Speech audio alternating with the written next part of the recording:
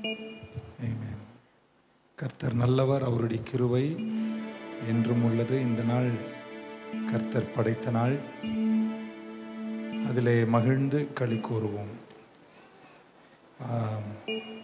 ECI நம்பிக்கை பேராலயம் நடத்துகின்ற பிரம்மாண்டமான இந்த கன்வென்ஷன் கூட்டத்திற்காக கர்த்தருக்கு நன்றி சொல்லுகிறேன். இந்த நாட்களில் நான் சென்ற ஆலயங்களிலேயே ஒரு அழகிய ஆலயம் உங்களுடைய ஆலயம். ஆமென்.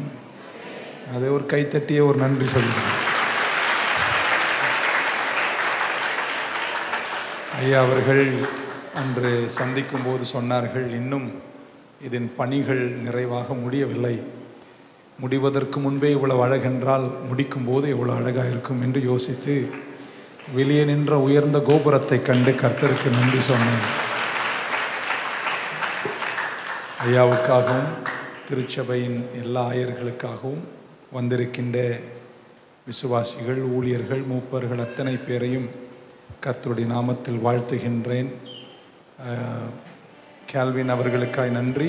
என்னை இந்த இடத்தில் அழைத்து இந்த கூட்டத்தில் பேச வைத்த கிருபைக்காய் மீண்டும் ஒரு முறை நான் நன்றியை செலுத்தி ஓரிரு பாடல்களை மட்டும் பாடி கடந்து போகிறேன். எனக்கு ஜி கொடுங்க பார்க்கலாம். தோள்களின் மேலே நான் சாய்ந்திருப்பதால் கவலை ஒன்றும் எனக்கு இல்லையே, என் தேவைகளெல்லாம் அவர் பார்த்து கொள்வதால் கர்த்தருக்குள் மகிழ்ந்திருப்பேனே. Thank you Lord.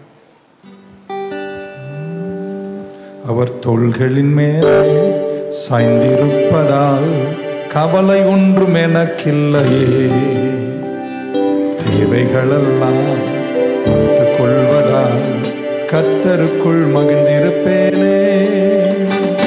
தோள்களின் மேலே சாய்ந்திருப்பதால் கவலை ஒன்றும் எனக்கில்லையே, தேவைகளெல்லாம் பார்த்து கொள்வதால் கர்த்தருக்குள் மகிழ்ந்திருப்பேனே. ஒரு வார்த்தையின் மேலே சாய்ந்திருப்பதால் கவலை ஒன்றும் எனக்கில்லையே, தேவைகளெல்லாம் பார்த்து கொள்வதால் கர்த்தருக்குள் மகிழ்ந்திருப்பேனே. யெகோவா நீரே எந்தன் தேவன், தேவைகள் யாவும் சந்திப்பீரே. யெகோவா ராஃபா எந்தன் தேவன், என்னாலும் சுகம் தருவீரே. யெகோவா ஈரே எந்தன் தேவன், தேவைகள் யாவும் சந்திப்பீரே. யெகோவா ராஃபா எந்தன் தேவன், என்னாலும் சுகம் தருவீரே.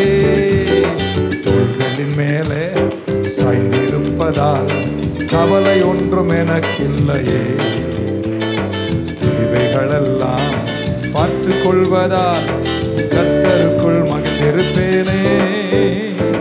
வார்த்தையின் மேலே சாய்ந்திருப்பதால் கவலை ஒன்றும் எனக்கில்லையே, தேவைகளெல்லாம் பார்த்து கொள்வதால் கர்த்தருக்குள் மகிழ்ந்திருப்பேனே. யெகோவா ஈரே எந்தன் தேவன், தேவைகள் யாவும் சந்திப்பீரே. யெகோவா ஈரே எந்தன் தேவன், தருவீரே.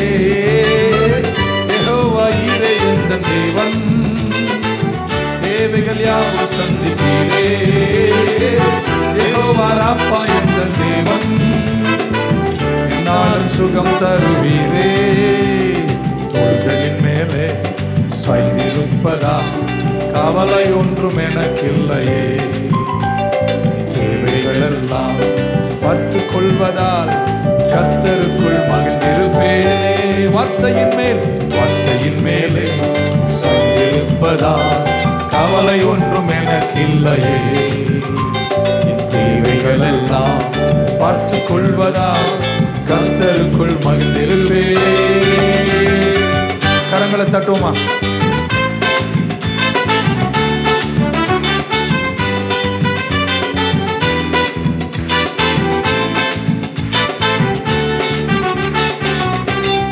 மரண இருளின் பள்ளத்தாக்கில் நடக்க நேர்ந்தாலும் அப்பா என்னோடு இருப்பதால பயப்பட மாட்டேன்.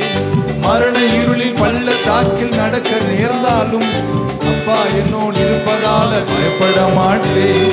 எனக்கு விரோதமாய் ஆயிரங்களும் பதினாயிரங்கள் எழுந்தாலும் அஞ்சிட மாட்டேன். எனக்கு விரோதமாய் ஆயிரங்களும் பதினாயிரங்கள் எழுந்தாலும் அஞ்சிட மாட்டேன். யெகோவா ஈரே எந்த தேவன், தேவைகள் யாவும் சந்திப்பீரே. யெகோவா ராஃபா எந்த தேவன், என்னாலும் சுகம் தருவீரே. யெகோவா ஈரே எந்த தேவன், தேவைகள் யாவும் சந்திப்பீரே. யெகோவா ராஃபா எந்த தேவன், என்னாலும் சுகம் தருவீரே. தோள்களின் மேலே சாய்ந்திருப்பதால் கவலை ஒன்றும் எனக்கில்லையே. என் தேவைகளெல்லாம் பார்த்து கொள்வதால் கர்த்தருக்குள் மகிழ்ந்திருப்பேனே. வார்த்தையின் மேல் அவர் வார்த்தையின் மேலே நான் சாய்ந்திருப்பதால் கவலை ஒன்றும் எனக்கில்லையே. தேவைகளெல்லாம் பார்த்து கொள்வதால் கர்த்தருக்குள் மகிழ்ந்திருப்பேனே. கரங்களை தட்டுவோமா?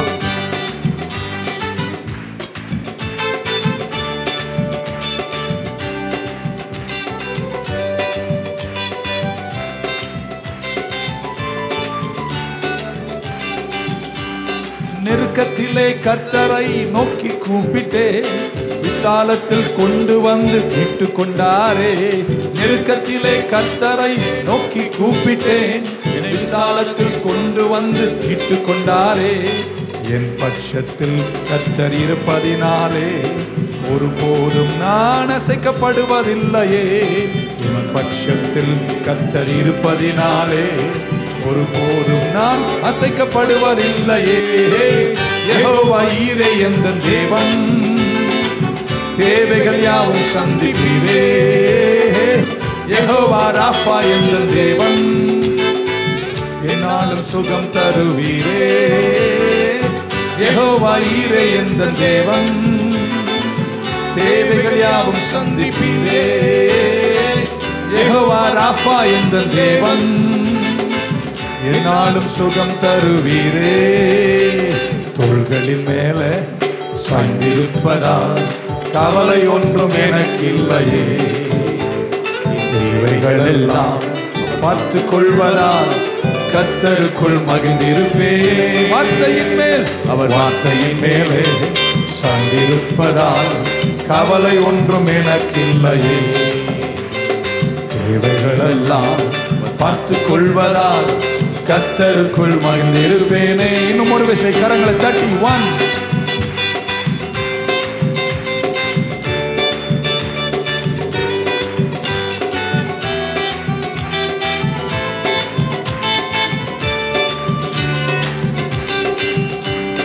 மரண இருளின் பள்ளத்தாக்கில் நடக்க நேர்ந்தாலும் என் அப்பா என்னோடு இருப்பதால பயப்பட மாட்டேன். மரண இருளின் பள்ளத்தாக்கில் நடக்க நேர்ந்தாலும் என் அப்பா என்னோடு இருப்பதால பயப்பட மாட்டேன். எனக்கு விரோதமா ஆயிரங்களும் பதினாயிரங்கள் எழுந்தாலும் அஞ்சிட மாட்டேன். எனக்கு விரோதமாய் ஆயிரங்களும் பதினாயிரங்கள் எழுந்தாலும் அஞ்சிட மாட்டேன். யெகோவா ஈரே எந்த தேவன், தேவைகள் யாவும் சந்திப்பீரே. யெகோவா ராஃபா எந்த தேவன், என்னாலும் சுகம் தருவீரே.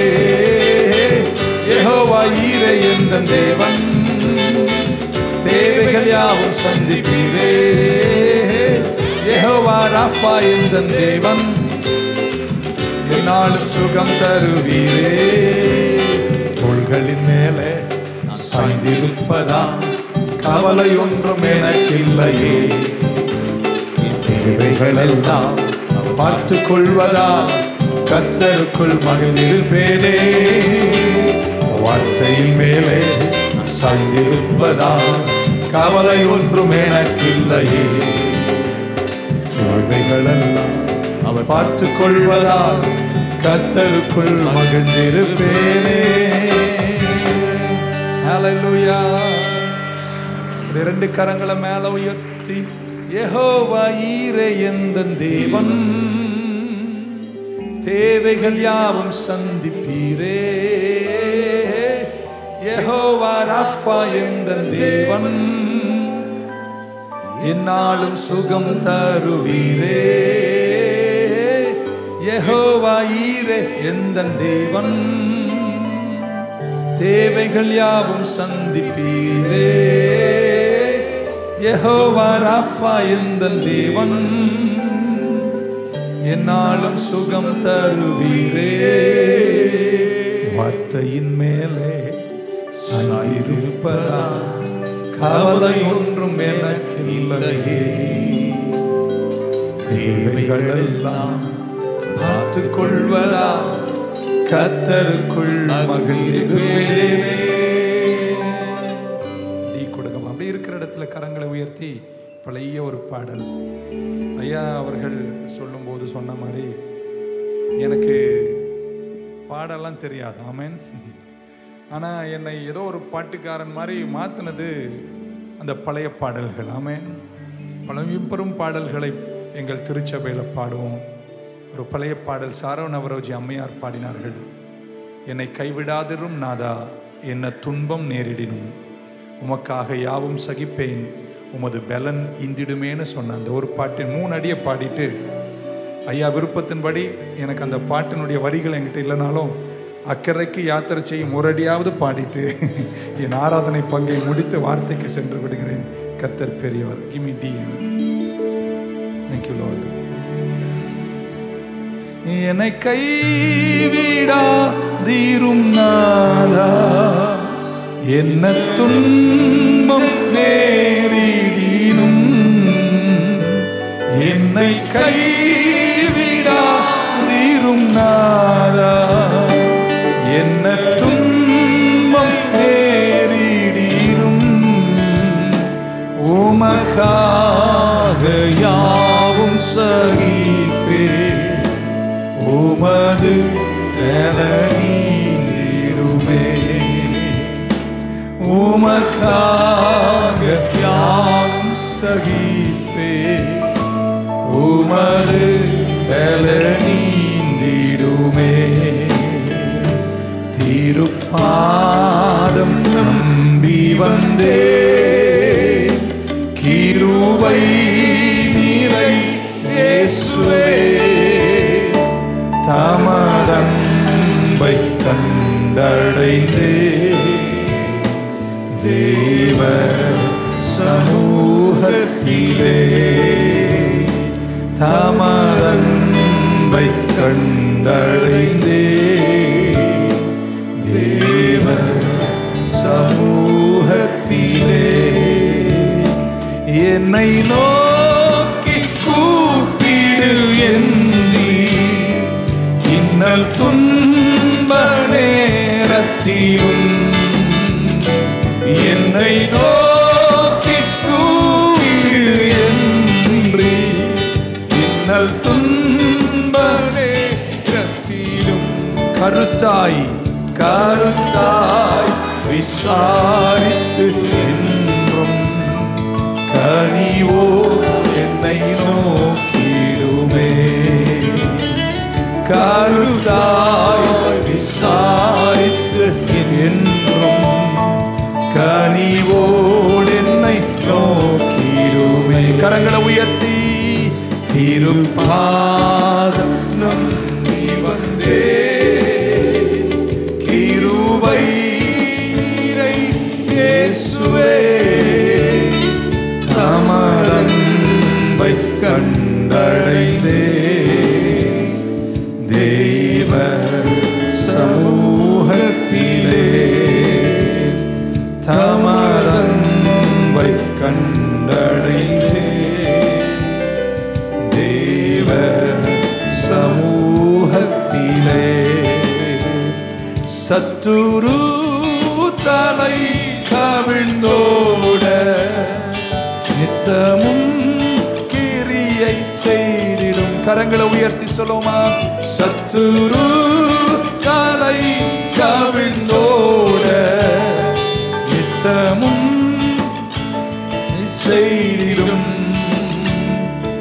என்னை தேற்றிடும் அடையாளம் இயேசுவே இன்று காட்டிடுமே. என்னை தேற்றிடும் அடையாளம் இயேசுவே இன்று காட்டிடுமே. சத்தத்தை உயர்த்தி திருப்பாதம் நம்பி வந்தே கிருபை நீரை இயேசுவே தமதன்பை கண்டடைந்தே தெய்வ சமூகத்திலே மார்போடு அணைப்பாரே மனக்கவலை தீர்ப்பாரே இயேசுவே மார்போடு அணைப்பாரே மனக்கவலை தீர்ப்பாரே. ஒரு தாய் தேற்றுவது போல் என் நேசர் தேற்றுவார். ஒரு தாய் தேற்றுவது போல் என் நேசர் தேற்றுவார். ஆமென். அக்கரைக்கு யாத்திரை செய்யும் சீயோன் சஞ்சாரி ஓளங்கள் கண்டு நீ பயப்படேண்டா. அக்கரைக்கு யாத்திரை செய்யும் சீயோன் சஞ்சாரி ஓளங்கள் கண்டு நீ பயப்படேண்டா. காற்றினேயும் கடலினேயும் நியந்திரிப்பான் கழிவுள்ளோன் படகிலுண்டு. காற்றினேயும் கடலினேயும் நியந்திரிப்பான் கழிவுள்ளோன் படகிலுண்டு. அக்கரைக்கு யாத்திரை செய்யும் சீயோன் சஞ்சாரி ஓளங்கள் கண்டு நீ பயப்படேண்டா. ஆமென். நன்றிங்க ஐயா. மனசுல ஒரு சந்தோஷம். அல்லேலூயா சொல்ல மாட்டீங்களா? மீண்டும் ஒரு முறை இந்த பிரம்மாண்டமான ஆலயத்தில் வந்து விலையேற பெற்ற கர்த்தருடைய அழைக்கப்பட்ட தேவ மனிதர்களோடு இணைந்து நின்று இந்த ஒரு நாள் மட்டும் கர்த்தருடைய வார்த்தையை பேசுகின்ற மிக சிறந்த ஸ்லாக்கியத்திற்காக, வாய்ப்புக்காக, இந்த ப்ரிவிலேஜ்க்காக கர்த்தருக்கு நான் நன்றி சொல்லுகிறேன். ECI வில்லிவாக்கம் பேராலயத்திற்கு நன்றி சொல்லுகிறேன். கர்த்தர் பெரியவர்.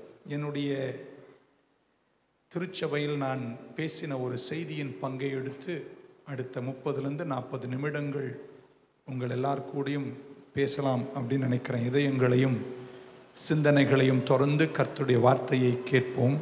வார்த்தையை நம்ம கேட்க கேட்க கேட்க நான் நம்புகிறேன் பரிமாணங்களில் கர்த்தர் நம்மை உயர்த்துவார். 2022 அக்டோபரில் வந்திருக்கோம். இன்னும் 3.5 மாதங்களில் இன்னொரு புது வருடத்துக்குள் நம்ம பிரவேசிக்க போகிறோம். ஆகையால் உங்களை பார்த்து இயேசுவின் நாமத்தில் உற்சாகப்படுத்துகிறேன், ஊக்குவிக்கிறேன். கடந்த 2-3 ஆண்டுகள் கடந்து வந்த பாதையினுடைய இழப்புகளெல்லாம் தாண்டி 2023 நான் விசுவாசிக்கிறேன் நீங்கள் பூத்து குலுங்குவீர்கள்.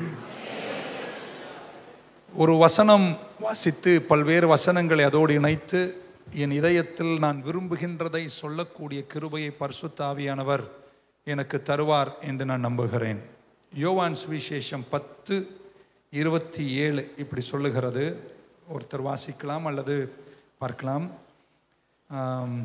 என் ஆடுகள் என் சத்தத்திற்கு செவி கொடுக்கிறது, நான் அவர்களை அறிந்திருக்கிறேன், அவர்கள் எனக்கு பின்னே வருவார்கள். என் ஆடுகள் என் சத்தத்தை கேட்கும், நான் அவர்களை அறிந்திருக்கிறேன், அவர்கள் என்னை பின்தொடர்ந்து வருவார்கள். சங்கீதக்காரன் 23 சொன்னான், கர்த்தர் என் மேய்ப்பராயிருக்கிறார், நான் தாட்சி அடையேன். அவர் என்னை நஷ்டத்தில் நடத்துவார், என்னை கேவலத்தில் நடத்துவார், என்னை கொண்டு போய் ஒரு குழியில் தள்ளிடுவார் என்றெல்லாம் எழுதவில்லை. கர்த்தர் என் மேய்ப்பராயிருக்கிறார் என்றால் நான் தாட்சி அடையேன். அவர் என்னை புல்லுள்ள இடங்களில் மேய்த்து அமர்ந்த தண்ணீர்கள் அண்டை என்னை கொண்டு போய் விடுகிறார். ஒருவேளை சில குற்றங்களால் நான் மரண இருளின் பள்ளத்தாக்கில் நடந்தால் கூட தேவரீர் என்னோடு கூட இருக்கிறீர். உம் கோலும் தடியும் என்னை தேற்றும். என் சத்துருக்களுக்கு முன்பாக ஒரு பந்தி ஒன்றை நீ ஆயத்தப்படுத்தி என் தலையை எண்ணெயினால் அபிஷேகம் பண்ணுவீர். என் பாத்திரம் வழிந்தோடும். கடைசியாக நான் கர்த்தர் மேய்ப்பரண்டு தொடங்கினா நான் எங்கே தெரியுமா முடிப்பேன்? நான் கர்த்தருடைய வீட்டிலே நீடித்த நாட்களாய் நிலைத்திருப்பேன். அந்த பாக்கியத்தை முடிக்கும்போது கர்த்தர் தருகிறார். ஆனால் நித்தியத்திற்கு இந்த பக்கத்தில் வாழுகின்ற இந்த பூமிக்குரிய வாழ்க்கையில் நம்ம லேசாக வாழ்ந்திடக்கூடாது. பிரகாசித்து உயர்ந்து வெற்றியோடு மகத்துவத்தோடு சாதிக்கின்ற திறனோடு கெப்பாசிட்டியோடு குடும்பம், சந்ததி, வியாபாரம், தொழில், ஊழியத்தில் வித்தியாசமான பரிமாணங்களில் எழுந்து நீங்கள் எல்லோரும் பிரகாசிக்க வேண்டுமென்று இந்த கன்வென்ஷனில் இந்த செய்தியை உங்களுக்கு முன்பாக நான் சமர்ப்பிக்க விரும்புகின்றேன். நமக்கு எல்லாருக்கும் தெரியும், நமக்கு ஒரு முறை நீங்கள் இன்டெலிஜென்ட்டாக புத்திசாலியாக இருந்ததுனால எல்லா காலமும் நீங்கள் புத்திசாலியாக இருக்கணுன்ற அவசியம் இல்லை. அனுதினமும் புத்திசாலியாக இருங்கள். ஆமேன். நாய்கள் கூட பிரீடாக மாறிட்டு இருக்கு. ஆமேன். நேற்றைக்கு குலைச்ச நாய் இன்னைக்கு வேற மாதிரி குலைக்குது. Everything is changing around this world. உலகத்தை சுற்றிலும் எல்லாமே பரிமாணங்கள் மாறிக்கொண்டிருக்கின்றன. 20 வருஷம் இருந்த ஞானத்தால் இந்த காலகட்டத்தில் நம்ம ஜெயித்திட முடியாது. இந்த காலகட்டத்திற்கு தேவையான புத்திசாலித்தனத்தையும் அறிவாற்றலையும் ஞானத்தையும் கர்த்தர் உங்களுக்கு தருவாராக. இவ்வளோ அழகாய் வீற்றிருக்கின்ற சபையாரை பார்த்து எனக்கு சொல்லணும்னு தோணுது. நான் நம்புகிறேன், விசுவாசிக்கிறேன், அறிக்கை செய்கிறேன். உங்கள் சந்ததி எழுந்து இந்த தமிழகத்தை கலக்குவார்கள். அவர்கள் ஒளிவ மர கன்றுகளைப் போல பிரகாசித்து உயர்வார்கள். அல்லேலியா சொல்லவர்களுக்கு நடக்கும், சொல்லாதவர்களுக்கு நடக்காது. அதனால ஒரு அல்லேலியா சொல்லிடுங்க. ஆமென். Once intelligentness doesn't mean you will always be intelligent. Amen. So ஒரு ஸ்டாட்டிக் பொசிஷனில் நான் இப்படி இருந்தேன், புத்திசாலியாக இருந்தேன், அதுக்கு கர்த்தருக்கு நன்றி. ஆனால் காலங்கள் மாறிக்கொண்டே இருப்பதனால் நம்ம அனுதினமும் நம்முடைய புத்தியின் பிரகாசங்களில் வித்தியாசத்தை ஏற்படுத்தி கொண்டே இருக்க வேண்டும். 4 லெவல் இன்டெலிஜென்ஸ், புத்திசாலித்தனம் இருக்கின்றன. ஒன்று அகாடமிக் இன்டெலிஜென்ஸ். நம்ம எல்லாரும் பள்ளிக்கூடம் போய் படிப்போம். நம்ம பெற்றோர் இருக்கிறதுலையே நல்ல பள்ளிக்கூடத்தில் படிக்க வைக்கணும்னு ஆசைப்படுவாங்க. அந்த பள்ளிக்கூடம் தான் வேணும்னு அவ்வளோ ஃபீஸ் அள்ளி கட்டுவாங்க. அது நல்லது, அது ஒரு சர்டிஃபிகேட் தந்தது, அது நம்மை தரமுள்ளவர்களாய் மாற்றி ஒரு கல்வியின் அஸ்திபாரத்தை நமக்கு தந்தது. ஆனால் அது மட்டும் போதாது. அது வேலைக்கும் மற்ற பங்குக்கும் ஒரு தூரம் வரைக்கும் தான் கல்வியினுடைய அறிவாற்றல் பயன்படும். ஆனால் கொஞ்சம் தூரம் போகும்போது வாழ்க்கையின் சவால்களை சந்தித்து உயரும் நேரம் வரும்போது வெறும் கல்வி மட்டும் பயன்படாது. Academic intelligence has a limit. அது கொஞ்சம் தூரத்திற்கு பின்பு பயன்படாது என்ற நிலை வருகிறது. இன்னொன்று இருந்தால், கல்வி இருந்தால் உயர்ந்திடலாம், இன்னொன்று இருந்தால் உயர்ந்திடலாம். அது இமோஷனல் இன்டெலிஜென்ஸ். உணர்வுபூர்வமான அறிவாற்றல் உள்ளவர்களாக இருந்தால் கோபங்களை கையாண்டு ஸ்ட்ரெஸ்ஸை ஹேண்டில் பண்ணி வாழ்க்கையில் வரக்கூடிய சவால்கள், துன்பங்களை சந்திக்கக்கூடிய திறன்களை வளர்த்து கொண்டு உணர்வுபூர்வமாக எல்லாரோடும் சந்தித்து வாழ கற்றுக்கொண்டாலே வாழ்க்கையில் ஒரு உயரம் வந்து விடலாம். ஆமேன். ஆனால் அகாடமிக் இன்டெலிஜென்ஸும் இமோஷனல் இன்டெலிஜென்ஸ் மட்டும் இருந்தால் உயர்ந்திட முடியாது. மூன்றாவது ஒன்று சோஷியல் இன்டெலிஜென்ஸ்.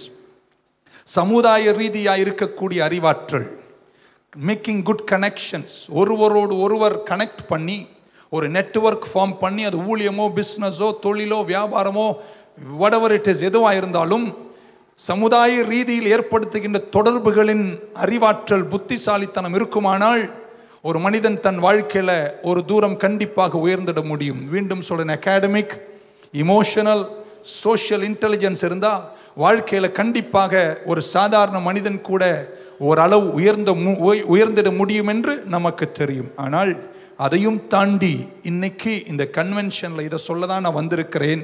இந்த 3 புத்திசாலித்தனத்தை விட, அறிவை விட, ஞானத்தை விட இன்னொன்று நமக்கு தேவை. ஆவிக்குரிய இன்டெலிஜென்ஸ் நமக்கு இருப்பதாக. இருக்கீங்களா? நான் இன்னைக்கு அதை ஆழமாக அழுத்தி பேசணும். ஒரு 11 மணிக்கு முடிக்கலாம் அப்படின்னு நினைக்கிறேன். நீங்கள் சொன்ன ஆமீனுக்கு 8:30 முடிச்சிடுறேன் நான். ஒரு அழிலே சொல்ல மாட்டீங்களா? ஸ்பிரிச்சுவலி நம்ம இன்டெலிஜென்ட்டாக மாற வேண்டிய ஒரு காலத்தில் இருக்கிறோம். ஆமேன். நல்ல பள்ளிக்கூடம் நல்ல லெசன்ஸ் எனக்கு தந்தது, நல்ல ஒழுக்கத்தை கற்றுத்தந்தது, அதற்காக நன்றி. ஆனால் கொஞ்சம் தூரம் நானே என் வாழ்க்கையில் வந்த பின்னாடி ஒரு 40 வயசை தாண்டும் போது அந்த அகாடமிக் இன்டெலிஜென்ஸ் எனக்கு லோவஸ்ட் லெவல் இன்டெலிஜென்ஸ் மாதிரி தெரிஞ்சது. அதற்கு மேலே என் கல்வி எனக்கு உதவாத ஒரு நேரம் துன்பத்திலும் கஷ்டங்களும் சவாலுக்கு முன்னே தோன்றியது. உணர்வுபூர்வமான பிரச்சனைகள் வந்தபோது அதில் அறிவாற்றல் ஓரளவுக்கு என்னை தாங்கி நிறுத்தியது. அதை கொஞ்சம் சமாளித்து நான் ஜெயித்தேன். எல்லாத்தை விட நல்ல கனெக்ஷன்ஸ், நல்ல நண்பர்கள், நல்ல தொடர்புகளை கர்த்தர் தேசத்தில் ஏற்படுத்தி உயர்ந்தவர்கள் தாழ்ந்தவர்களோடு நெட்வொர்க் பண்ணி சிலதெல்லாம் இந்த பூமியில் சாதிக்கக்கூடிய திறனை கர்த்தர் நமக்கு தருகிறார். ஆமென். ஆனால் இவைகளையெல்லாம் தாண்டி மீட்கப்பட்டு தேவனுடைய பிள்ளைகளாக இருக்கக்கூடிய ரட்சிக்கப்பட்ட ஒரு கூட்டம் ஜனங்கள் இப்படிப்பட்ட ஆலயத்தில் கூடி ஆராதிக்கிற நம்ம இந்த எல்லா அறிவையும் தாண்டி நான் நினைக்கிறேன் கர்த்தருடைய ஆவியானவருடைய மகத்துவத்தால எவரும் உயராத உயரத்தில் நீங்களும் நானும் உயர்வோம் என்று கர்த்தருடைய நாமத்தில் அறிவிக்கிறேன். விசுவாசிக்கிறவங்க ஆமேன் மட்டும் சொல்லிடுங்க பார்க்கலாம். ஆமேன். ஸோ கர்த்தர் நம்மை நடத்துகின்ற அந்த பங்கில் ஆமேன் நமக்கு இந்த ஆவிக்குரிய ஆற்றல் இருக்க வேண்டும். நம்ம எல்லாரும் விசுவாசத்தில் தான் நடக்கிறோம், விசுவாசத்தை அப்ளை பண்ணுகிறோம், விசுவாசத்தில் வாழுகிறோம். ஆனால் அந்த விசுவாச பாதையில் கூட கப்பல் சேதங்கள் ஏற்படுவதை நம்ம வாழ்க்கையில் கண்டிருக்கிறோம். கர்த்தரையே நம்பி நடந்த எத்தனையோ குடும்பங்கள் கொஞ்சம் தூரத்தில் புயல்களில் சிக்கி வீழ்ச்சிகளை கண்டு அதை விட்டு மீண்டு எழுந்து வராமல் தவித்து நிற்கின்ற குடும்பங்கள் ஏராளம் நான் சந்தித்திருக்கிறேன். காரணம் நான் நினைக்கிறேன் கர்த்தரோடு இருந்தாலும் விசுவாசத்தில் இருந்தாலும் ஈக்குவேஷன் தப்பாக இருந்தால், பாதை தப்பாக இருந்தால் விளைவுகள் தப்பாக வந்துவிடும். ஆமேன். ஸோ நம்ம அனுதினமும் நம்முடைய வாழ்க்கையில் கற்றுக்கொள்ள வேண்டும். அனுபவம் என்பது ஒரு நல்ல டீச்சர், அனுபவம் என்பது ஒரு நல்ல டீச்சர். ஆனால் உங்களுக்கு ஒரு அறிவுரையை சொல்ல விரும்புகிறேன். உங்கள் அனுபவத்திலேயே மட்டுமே நீங்கள் வளர்ந்தீங்கன்னா நீங்கள் ஒரு தவறை செய்து அந்த தவறினுடைய திருத்தங்களை கண்டுபிடித்து உங்கள் அனுபவத்தில் வளர்ந்து வர்றதுக்குள்ளே உங்களுக்கு 90 வயசு ஆகிடும். ஆமென். ஆனால் நீங்கள் புத்திசாலியாக இருந்தால் ஒன்றை செய்வீர்கள். உங்கள் அனுபவத்தை மட்டும் சார்ந்திடாமல் உங்கள் முன்னாடி உங்களை சுற்றி இருக்கிற யாராவது கீழே விழுவான் பாருங்க. ஆமென். அவன் எப்படி எழுந்தான் விழுந்தான் என்பதை பார்த்து அவங்க அனுபவத்தில் கற்றுக்கொண்டால் நாட்களை வீணாக்காமல் ஞானத்தில் நீங்கள் உயர்ந்திட முடியும். A wise man learns from others' experience. மற்றவங்க அனுபவத்தில் நம்ம கற்றுக்கொண்டு நம் தவறுகளை தவிர்த்து கொண்டு கர்த்தர் வைத்த பாதையில் செல்வோமையானால் கர்த்தர் நம்மை வெற்றியாக நடத்துவார். ஆமென். எத்தனை பேர் தெரியும் கர்த்தர் நம்மை நடத்துகிற இந்த பாதையில் ஒரே ஸ்ட்ரெயிட்டாக வாழ்க்கை இருக்காதுன்னு தெரிஞ்சவங்க மட்டும் ஒரு ஆமேன்னு சொல்லுங்க பார்க்கலாம். நான் பிறந்து 56 வயசாச்சு. எல்லா நாளும் அப்படியே ஸ்ட்ரெயிட்டாகவே என்னை கர்த்தர் நடத்தவில்லை. ஸ்ட்ரெயிட்டாக இருக்குது. நான் கேள்விப்படுகிறேன் உலகத்தின் சில நாடுகள் நெடுஞ்சாலைகளை அமைக்கும் போது, இந்தியாவை குறித்து எனக்கு தெரியாது, but in some countries of the world நெடுஞ்சாலையை அமைக்கும் போது அதை பிளான் பண்ணும்போது எப்படி பிளான் பண்ணுறாங்கன்னா ஸ்ட்ரெயிட்டாக இருக்கும், அப்புறம் ஒரு பெண்டு வரும், அப்புறம் ஒரு கர்வு வரும், அப்புறம் ஒரு எலிவேஷன் வரும், அப்புறம் ஒரு டிப்ரெஷன் வரும், அப்புறம் திரும்ப ஸ்ட்ரெயிட்டாக போகும். இன்னொரு வாட்டி இங்கே நான் முறைச்சு பார்க்குறீங்க. ஆமென். ஸ்ட்ரெயிட்டாக வைப்பாங்க, ரோடை பண்ணுவாங்க, அதுக்கப்புறம் ஒரு பெண்டு வரும், ஒரு கர்வு வரும், ஒரு எலிவேஷன் வரும், ஒரு டிப்ரெஷன் வரும், அப்புறம் ஸ்ட்ரெயிட்டாக போவாங்க. இன்னொரு வாட்டி. ஆமென். ஸ்ட்ரெயிட்டாக இருக்கும் ரோடு, அப்புறம் ஒரு பெண்டு வரும், ஒரு கர்வு வரும். ஆமென். அதுக்கப்புறம் ஒரு எலிவேஷன் வரும், ஒரு டிப்ரெஷன் வரும், அதுக்கப்புறம் திரும்ப ஸ்ட்ரெயிட்டாக போகும், திரும்ப ஒரு பெண்டு வரும், ஒரு கர்வு வரும், ஒரு எலிவேஷன் வரும், டிப்ரெஷன் வரும், திரும்ப கொஞ்சம் ஸ்ட்ரெயிட்டாக இருக்கும், திரும்ப ஒரு பெண்டு வரும். இப்படியே சொல்லிட்டு இருந்தால் 8:30 மணி ஆகிடும், நான் வீட்டுக்கு போயிடலாம். ஆனால் வாழ்க்கை அப்படிதான், எல்லா நாளும் ஸ்ட்ரெயிட்டாகவே இருக்காது என்பதனால் இந்த வாழ்க்கையை புரிந்து கொண்டு அதில் அனுபவங்கள் பூத்தவர்களாக பல சவால்களை சமாளித்து ஜெயித்து வாழ வேண்டுமானால் கர்த்தர் நமக்கு வெற்றியை தரணும்னா நமக்கு அறிவுகளில் சிறந்த ஒரு அறிவு, ஆவிக்குரிய அறிவில் நீங்களும் நானும் வளர வேண்டியது ரொம்ப அவசியம். ஆமென். எத்தனையோ பேர் எனக்கு தெரிந்தவர்கள் கிறிஸ்தவ பிள்ளைகள் வியாபாரத்தின் பங்குகளில் போய் இன்றைக்கு மிகப்பெரிய தோல்விகளை கண்டு இன்டர்நேஷனல் ஃபெயிலியராக மாறினதை கண்டு நான் வேதனைப்பட்டிருக்கிறேன். காரணம், ராங் ஈக்குவேஷனில் இருக்கும்போது ரைட் ஆன்சர் கிடைக்கக்கூடிய வாய்ப்பே அங்கே இல்லை. பைபிள் நமக்கு ஒரு அறிவுரையை யோவான் சொல்லுகிறார். என் ஆடுகள் என் சத்தத்தை கேட்கும், நான் அவர்களை அறிந்திருக்கிறேன், அவர்கள் எனக்கு பின்னே வருவார்கள் என்று கர்த்தர் சொல்லுகிறார். ஆமென். அப்ப நம்முடைய ஆண்டவர் நம்மை நடத்துவார். ஆமென். எத்தனை பேர் நம்புறீங்க கர்த்தர் என்னை நடத்துவார் என்று சொல்றவங்க மட்டும் ஒரு ஆமென் சொல்ல மாட்டீங்களா? ஸோ சங்கீதக்காரன் 119 சங்கீதத்தினுடைய 67 அழகான ஒரு வார்த்தையை இப்படி சொல்லுகிறார். நான் இங்கிலீஷில் படிக்கிறேன், நீங்கள் தமிழ் எடுத்த காட்டலாம். Before I was afflicted, I went astray, but now I keep your word. நான் உபத்திரவப்படுவதற்கு முன்பு நான் வழி விலகி போனேன், ஆனால் இப்பொழுது உங்க வார்த்தையின் இருதயத்தில் காத்துக்கொள்ளுகிறேன். ஆமென். அல்லேலூயா. ஏன் எனக்கு பிரச்சனை வந்தது? ஏன் எனக்கு தோல்வி வந்தது? ஏன் எனக்கு துயரம் வந்தது? சங்கீதக்காரன் சொல்றான், நான் வேற வழியா நடந்துட்டு இருந்தேன், ராங் ஈக்குவேஷன்ல இருந்தேன். ஆனா இப்பொழுது நான் புரிந்து கொண்டு ஒன்றை செய்கிறேன், நான் உங்க வார்த்தையை என் இருதயத்தில் காத்துக்கொள்ளுகிறேன். ஆமென். இதுவரைக்கும் நான் செஞ்சது உங்க வார்த்தையினால செய்யவில்லை, உங்க சத்தம் கேட்டு நடக்கவில்லை, ஒரு ஸ்பிரிச்சுவல் இன்டெலிஜென்ஸ்ல நான் நடக்கவில்லை, அதனால நான் வழி விலகி போனேன். ஆனால் இப்பொழுதோ உங்க வசனத்தையின் இருதயத்தில் நான் காத்துக்கொள்ளுகிறேன். வருஷ கடைசிக்கு வந்திருக்கிறவங்களை பார்த்து சொல்றேங்க, ஈக்குவேஷனை சேஞ்ச் பண்ணுங்க, ஆன்சர் நல்லா இருக்கும். ஆமென். சங்கீதக்காரன் சொன்னான், அவர் நாமத்து நிமித்தம் அவர் என்னை நீதியின் பாதையில் நடத்துகிறார்.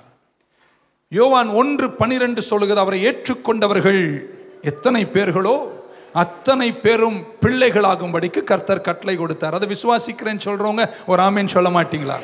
என்னைக்கு நீங்க அவரை ஏற்றுக்கொண்டீங்களோ நீங்க யாராயிட்டீங்க? குமாரர்கள் ஆயிட்டீங்க, பிள்ளைகள் ஆயிட்டீங்க. You are sons and daughters of God. நீங்க கர்த்தருடைய பிள்ளை என்ற பொசிஷன்ல கர்த்தர் உங்களை வச்சிட்டார். ஆனால் பிள்ளை ஆனதுனால நீங்கள் பிள்ளையின் வெளிப்பாட்டில் இந்த பூமியில் நடப்பதில்லை. காரணம், அதோடு கூட இன்னொரு வசனத்தை வாசிக்க வேண்டும். ரோமர் 8:14 இப்படி சொல்லுகிறது, பரிசுத்த ஆவியானவரால் எவர்களெல்லாம் நடத்தப்படுகிறார்களோ அவர்கள் தேவ புத்திரர்களாயிருப்பார்கள். ஓகே, மீட்கப்பட்டவங்க எல்லாம் ஒரு அல்லேலூயா சொல்லுங்க பார்க்கலாம். நீங்க யாராயிட்டீங்க? புத்திரர்கள். நீங்கள் புத்திரிகள் ஆயிட்டீங்க. ஆனால் நீங்கள் புத்திரர் ஆனதனாலும் மீட்கப்பட்டதனால் புத்திரிகள் ஆனதனாலும் நீங்கள் இந்த பூமியில் வாழுகின்ற இந்த வாழ்க்கையில் குமாரனின் தன்மைகளை வெளிப்படுத்தி வாழ வேண்டுமானால் இன்னொரு கண்டிஷன் பைபிள் சொல்லுகிறது, நீங்கள் பரிசுத்த ஆவியானவரால் நடத்தப்பட வேண்டும். அங்கதான் உங்க ஸ்பிரிச்சுவல் இன்டெலிஜென்ஸ் வருகிறது. ஆமென் சொல்ல மாட்டீங்களா? வரேன், உங்களுக்கு புரிய வச்சிருவேன். நான் நினைக்கிறேன் கர்த்தர் உதவி செய்வார். நீங்க மீட்கப்பட்டதுனால, ரட்சிக்கப்பட்டதுனால குமாரன் ஆயிட்டீங்க. குமாரனான நிறைய பேர் மரிக்கும் போது வேலைக்காரனாய் மரிக்கிறார்கள். இன்னைக்கு உங்களை பார்த்து உற்சாகப்படுத்துகிறேன், மீட்பில் குமாரனாய் பிறந்தவர்கள் முடிக்கும் போதும் இந்த பூமிக்குரிய வாழ்க்கையில் குமாரர்களாய் முடிக்கிற பலத்தை கர்த்தர் உங்களுக்கு தருவாராக. ஒரு அல்லேலியா நல்லா சொல்லிடுங்களேன். வரும்போது என்கிட்ட சொன்னாங்க, ECI சர்ச்சில் அல்லேலியா பலமா இருக்கும் என்று. You can be a son. நீங்க மீட்பினால் குமாரனாய் இருக்கலாம். ஆனால் அனுபவத்தில் ஒரு வேலைக்காரனை போல் இந்த பூமியில் வாழ்ந்து தத்தளித்து தடுமாறி தோல்வியிலும் சவால்களுக்கு முன்னே அஞ்சியும் கொஞ்சியும் வாழுகின்ற ஒரு வாழ்க்கையாக மாறிவிடாமல் இருக்க வேண்டுமானால் குமாரர்களாய் மீட்பில் பிறந்தவர்கள் மரணத்தினுடைய விளிம்பில் நின்று கொண்டு நித்தியத்தின் ஓரத்தை தொடும் வரைக்கும், ஆமென், அந்த பழுங்கு நதி ஓரத்திற்கு போகும் வரைக்கும் இந்த பூமியில் வாழ்கிற வாழ்க்கையில குமாரனாய் பிறந்தால் மட்டும் போதாது, குமாரனாய் வாழ்ந்துதான் சாக வேண்டும். அந்த வெளிப்பாடு உங்களுக்கு இருக்க வேண்டும். You must manifest as sons of God. இப்படி வசனம் ரோமருக்கு எழுதும் போது அப்போஸ்தலனாகிய பவுல் 8:19 சொல்லுகிறார், கிரியேஷன், இங்கிலீஷ்ல படிக்கிறேன் பின்பு தமிழ்ல சொல்றேன், creation eagerly waits for the revealing of the sons of God. தேவ புத்திரர்களின் வெளிப்பாட்டிற்காக சிருஷ்டி ஏங்கி காத்திருக்குதாம். ஒரு அல்லேலூயா சொல்வீங்கன்னு நினைச்சேன். இங்க அமர்ந்திருக்கிற நீங்களெல்லாம் மீட்கப்பட்ட கர்த்தரால் பிறந்த தேவ புத்திரர்கள், நீங்கள் தேவ புத்திரிகள். ஒரு நல்ல ஆமீன் சொல்லுங்க பார்க்கலாம். ஆனால் அந்த வெளிப்பாட்டில் நடக்க வேண்டுமானால், புத்திரர்கள் என்ற பிரகாசத்தில் இந்த உலகத்தில் வாழ்ந்திட வேண்டுமானால், நீங்கள் பரிசுத்த ஆவியானவரால் நடத்தப்படுகிறவர்களாக இருந்தால்தான் நீங்கள் அந்த வெளிப்பாட்டில் நிற்க முடியும். ஆமென். இல்லைனா ஈக்குவேஷன் தப்பாயிரும். வரேன், உங்களுக்கு சொல்றேன். ஸோ கர்த்தர் உங்களை ஆவியானவரால் நடத்தட்டும். சிருஷ்டி முழுவதும் எதுக்காக காத்திருக்குதா? இங்க அமர்ந்திருக்கிற ECI சர்ச்சில் இருக்கிற உங்கள் சந்ததிகள், உங்கள் பிள்ளைகள், நீங்களெல்லாம் எழுந்து குமாரன் என்ற மகத்துவத்தை இந்த பூமியில் வெளிப்படுத்தி வாழுவதற்காக சிருஷ்டியே ஏங்கி காத்திருக்குதாம். ஆமென்.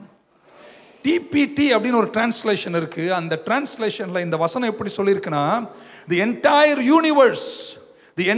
universe is standing on tiptoe, yearning to see the unveiling of God's glorious sons and daughters. தேவனுடைய குமாரர்கள் குமாரத்திகளை இந்த பூமியில் வெளிப்படுத்தி பார்ப்பதற்காக சிருஷ்டி 4 கால்ல துள்ளிட்டு நிக்குதாம். ஆமென் சொல்ல மாட்டீங்களா?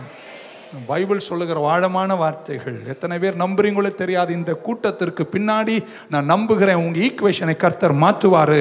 உங்கள் தோல்வி ஜெயமாய் மாறும், உங்கள் சாம்பல் சிங்காரமாய் மாறும், உங்கள் துக்கம் சந்தோஷமாய் மாறும். எந்த சவாலுக்கு முன்னே தோல்வியுற்றீர்களோ அடுத்த வருஷம் இந்த நாள் வரும்போது நான் ஜெபிக்கிறேன், நீங்க எழுந்து பிரகாசிப்பீர்கள்.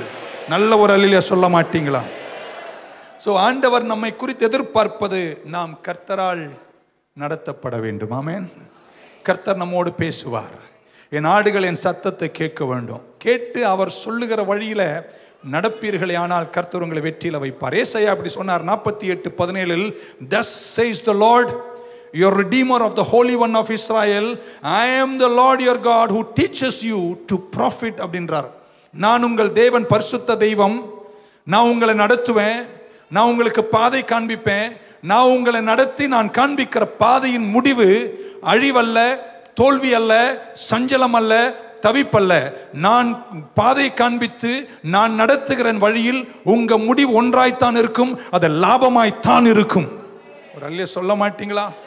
எத்தனை பேர் நம்புறீங்க நஷ்டம் எல்லாம் கர்த்தர் சீக்கிரம் முடிப்பார்? நம்புறவங்க ஒரு அல்லே சொல்ல மாட்டீங்களா? சத்தம் கேட்டு நடக்க, கர்த்தர் காண்பித்த வழியில் நடக்க உங்களை ஒப்பு கொடுத்து நிற்பீர்களே ஆனால் நான் சொல்றேங்க, ஒவ்வொரு முடிவும் எத்தனை சத்துருத்துவங்களுக்கு விரோதமாய் வந்தாலும் முடிவுல நீங்க தாங்க ஜெயிப்பீங்க. பக்க சொல்லுங்க, ஜெயிக்க போவது நான் தான்.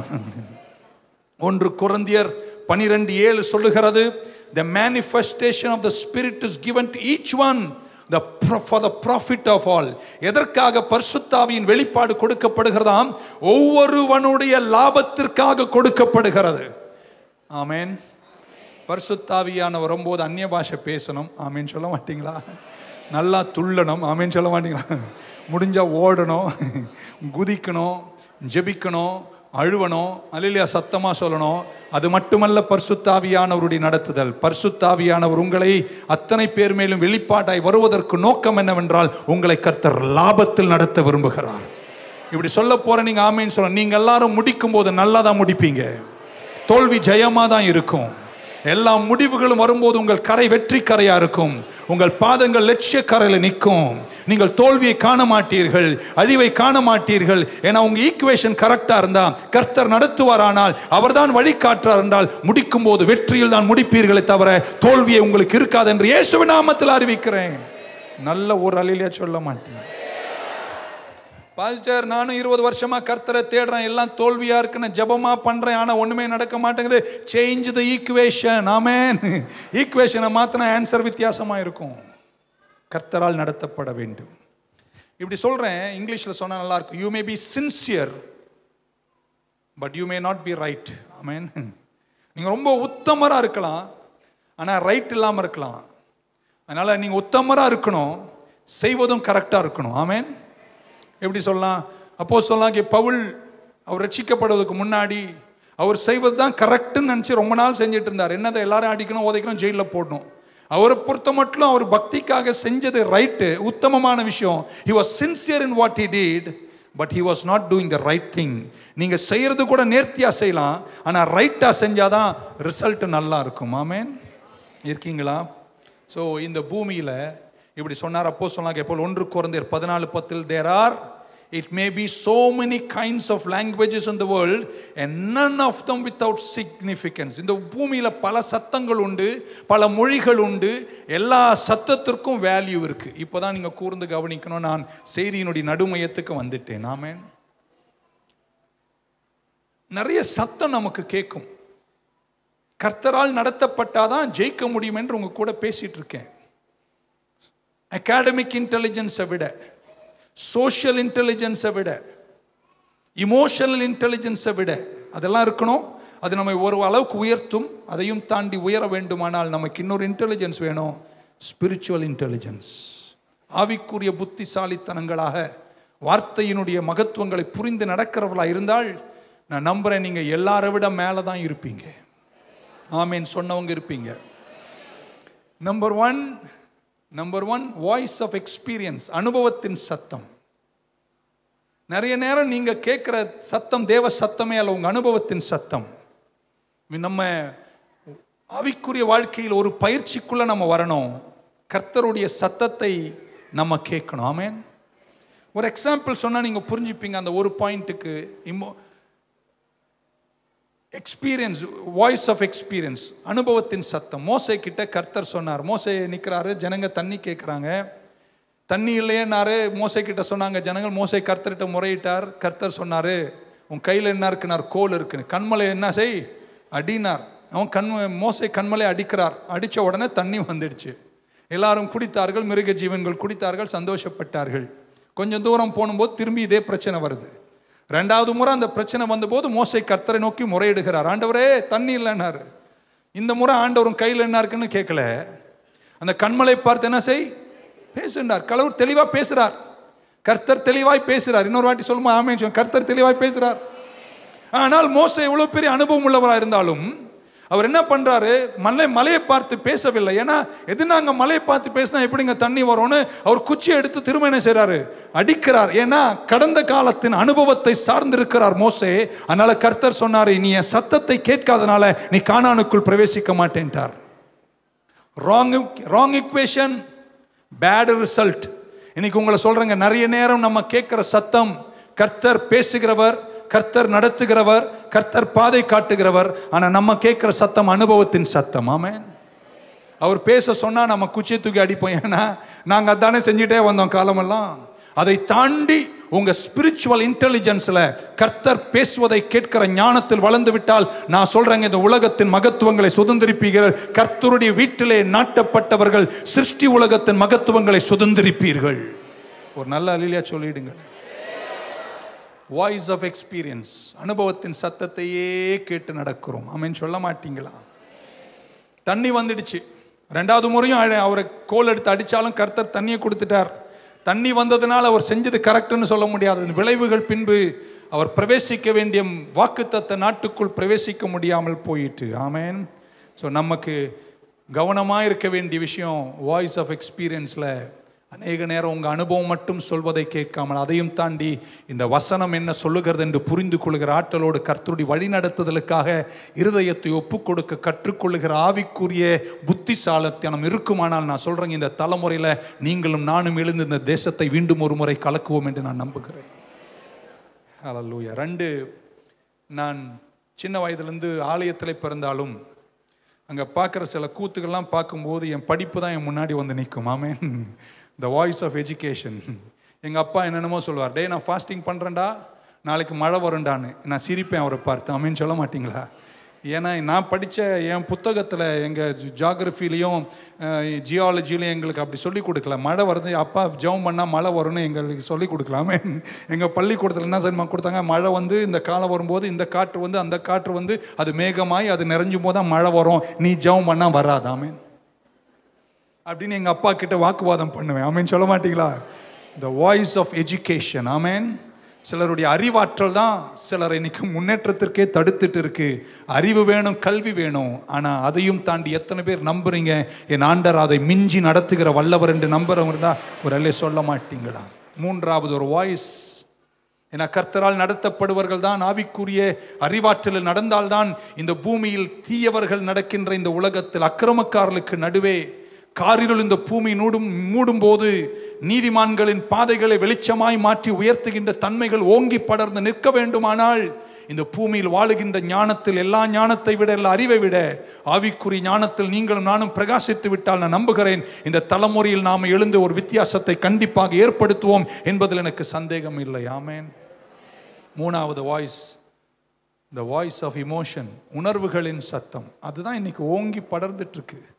எப்படி உங்களை விளக்கலான்னு பார்த்தேன். ஒரு 25 வயசு பையன் இருக்கான், சும்மா எக்ஸாம்பிள் சொல்கிறேன், வேறு யாரையும் நான் குறிப்பிடவில்லை. ஒரு அழகான பொண்ணை பார்க்கிறான், நல்ல நீட்டு முடி, கருப்பா, சிகப்பு மேனி. ஆமென். நல்ல முகத்தோற்றம், அழகு பூத்தவள். பார்த்த உடனே ஆஹா வந்துடுது. ஆமென். வந்த உடனே அவனுடைய உணர்வுகள் சொல்லுகிறது, இவதான் என் கர்த்தர் எனக்கு காமிச்சார். கர்த்தர் சொல்லவே இல்லை. ஆமென் சொல்ல மாட்டேங்க. அவர் அழகை பார்க்கிறார், வெளி தோற்றத்தை பார்க்கிறார், முடியை பார்க்கிறார், ஸ்மெல்ல பார்க்கிறார். ஆமென். பேசும் குரலை பார்க்கிறார். இவரே மனசுக்குள்ள வளர்த்துக்கிறார், குயில் மாதிரி பேசுறான். ஆமென். ஆமென். இதோ வர்ணிச்சு இவர் கவிதையெல்லாம் மனசுல உருவாக்கிட்டு இப்ப இவரே என்ன சொல்றார், கர்த்தர் சொன்னார். கர்த்தர் சொல்லல, உங்க உணர்வு தான் சொல்லுகிறது. இந்த உணர்வின் சத்தம் ரொம்ப வல்லமை மிக்கது. உணர்வின் சத்தங்களை வைக்க வேண்டிய இடத்துல வச்சுட்டு கர்த்தருடைய வசனம் சொல்வதை கேட்டு நடக்கிற ஞானத்தில் வளர்ந்து விட்டால் பல பிரச்சனைகளை காலங்கள் தவிர்த்து விடலாம். ஒரு முகத்தோற்றத்தோடு உணர்வுகளின் படி ஒரு கல்யாணத்தை பண்ணி விடுகிறான் நம்ம 25 வயசு மாப்பிள்ளை. ஆமேன். அடுத்த 20 வருஷம் உதவாங்கிறான். ஆமேன் சொல்ல மாட்டேன். ஒரு வாசலுக்குள் பிரவேசிப்பதற்கு வரும் 20 நிமிஷம் தான். ஆனால் அதே வாசலை விட்டு சில நேரம் வெளியே வருவதற்கு 25 வருஷம் ஆகும். அப்படிப்பட்ட ஞானத்தில் ஒரு சத்தம் ஓங்கி நம்மை நடத்துகிறது, உணர்வுகளின் சத்தம். அந்த சத்தம் நமக்கு உணர்வுகளை பொங்கி நமக்கு சொல்லும் போது இந்த ஆவிக்குரிய புத்திசாலித்தனத்தில் அந்த உணர்வுகளின் சத்தத்தை அழித்துவிட்டு வசனமும் கர்த்தரும் என்ன சொல்றார் என்று கேட்டுக்கொண்டு ஒரு விசை திரும்பி அந்த பக்கம் ஆடுகள் நடக்க கற்றுக்கொண்டால் கர்த்தர் உங்களை சத்துருக்களுக்கு முன்பாக பந்தி அமர வச்சு அழகு பார்த்து வாழ வச்சு துன்பங்களுக்கு தவிர்த்து வெற்றி பூத்தவராய் நடத்தி கரை சேர்க்க என் தேவன் பெரியவராயிருப்பார். நல்ல ஒரு அலையில சொல்லிடுங்க பார்க்கலாம். வாசனையா இருக்கு, அழகா இருக்கு, நீளமா இருக்கு, கொட்டையா இருக்கு, கட்டையா இருக்கு, நீளமா இருக்குன்னு சொல்லி உணர்வுகளின்படி நடந்து விடாமல் எத்தனை பேர் வசனத்தின்படி நடப்பீர்கள்? உங்களை கர்த்தர் கைவிட மாட்டார். And one more voice and I will go to the next part and I will close this sermon today. The voice of society. சமுதாயத்தின் சத்தம். என்னதான் நம்ம பைபிள் படிச்சாலும் எங்க அம்மா அப்படிதான் சொல்லுவா, எந்தோக்க பறஞ்சாலும் ஞங்கள் அதா. ஆமென். எங்க குடும்பம், கோத்திரம், குலம், ஜாதி அப்படின்னு ஒரு சத்தம் இருக்கு பாருங்க, அது நம்மளை விடவே விடாதுங்க. ஆமென் சொல்ல மாட்டீங்களா? எத்தனை வருஷம் போனாலும், எவ்வளோ ரட்சிக்கப்பட்டாலும், எவ்வளோ அந்நிய பாஷை பேசினாலும் சொசைட்டி வாய்ஸ், நம்ம பிறந்த ஊர், உலகம், அதனுடைய சத்தம் நம்மை பல விதங்களில் அழுத்தி ஒரு மட்டுப்படுத்தப்படுகின்ற அளவுக்குள் வைக்க வேண்டும் என்று நினைக்கிற சத்தத்தை இந்த நாட்களில் நீங்கள் தாண்டி ஒரு நேஷனல் லெவல் திங்கிங் இருக்கு, ஒரு இந்தியன் திங்கிங் இருக்கு, ஒரு தமிழியன் திங்கிங் இருக்குலாம் தப்பு இல்லை. ஆனால் நம்ம அதையும் தாண்டி கர்த்தருடைய வசனத்தால் நடத்தப்பட வேண்டும். ஒத்துக்கொள்றோம், ஒரு ஆமீன் சொல்வீங்கன்னு நினைக்கிறேன். ஒரு முறை எலியா தீர்க்கதரிசி ஒரு ஜெசபேல் பெண்மணியினுடைய மிரட்டல்களுக்கு பயந்து ஒரு குகையில் போய் ஒளிந்து விடுகிறார். அந்த குகையில் இருக்கும் பொழுது மிகப்பெரிய சத்தம், ஒரு எர்த்குவேக், ஒரு பூமி குலுங்குகிறது. அவர் எட்டி பார்க்கிறார், எங்கேயாவது கர்த்தர் இருப்பாரான்னு பார்த்தார். குலுக்கத்தில் பூமி குலுங்கியது, ஆனால் கர்த்தர் அதில் பேசவில்லை. அதுக்கப்புறம் மிகப்பெரிய காற்றுண்டாயிட்டு பாறைகளெல்லாம் வெடித்து செதற தொடங்கியது. எலியா மூடிக்கொண்டு குகைக்குள் இருந்து கொண்டு எட்டி பார்க்கிறார், கர்த்தர் ஏதோ சொல்லுவாரோ என்று பார்த்தார். அங்கேயும் கர்த்தர் பேசவில்லை. ஆமேன்.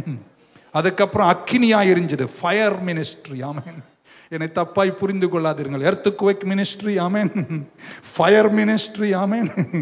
விண்ட் மினிஸ்ட்ரி இன்டர்நேஷனல், அல்லையா சொல்ல மாட்டீங்களா? இப்படியெல்லாம் நான் பேசினா நீங்கள் அடுத்த வருஷம் கூப்பிடுவீங்களான்னு தெரியாது. அதே அக்கினி இறக்குனேன்னு வைங்களேன், ஆமேன் சொல்ல மாட்டீங்களா? அக்கினி, காற்று, ஸ்பெக்டாகுலரான சூப்பர் நேச்சுரலாக இன்னைக்கு பண்ணா அடுத்த வருஷம் என்ன கன்வென்ஷனில் ஃபர்ஸ்ட் ஸ்பீக்கராக என்ன வைப்பீங்க. சும்மா சொல்கிறேன், ஆமேன் சொல்ல மாட்டீங்களா? ஆனால் கர்த்தர் அந்த பூகம்பத்தில் பேசவில்லை, காற்றில் பேசவில்லை, புயல் காற்றில் பேசவில்லை. எப்போ தெரியுமா பேசினார்? எல்லாம் ஓஞ்ச பின்னாடி கர்த்தர் மெல்லிய சத்தத்தோடு கர்த்தர் எலியாவோடு பேசினார். எதுவுமே நம்புறீங்க? கர்த்தர் உங்க கூட பேச வேண்டிய நேரம் வரும்போது அழகா பேசுவார். இந்த உணர்வுகளை எங்க வைக்க வேண்டுமோ அங்கே வச்சு அழுத்தி நிற்பீர்களே, ஆனால் உங்களை நடத்துகிற என் தேவன் லாபத்துக்கு நேரம் நடத்துவதற்கு உங்களோடு கூட பேச அழகான விதங்களை ஏற்படுத்துவார். ஆமென். நம்புறீங்களா? உங்க கூட பேசுவார்னு. Spectacular is necessary, but it is always not spiritual. Amen.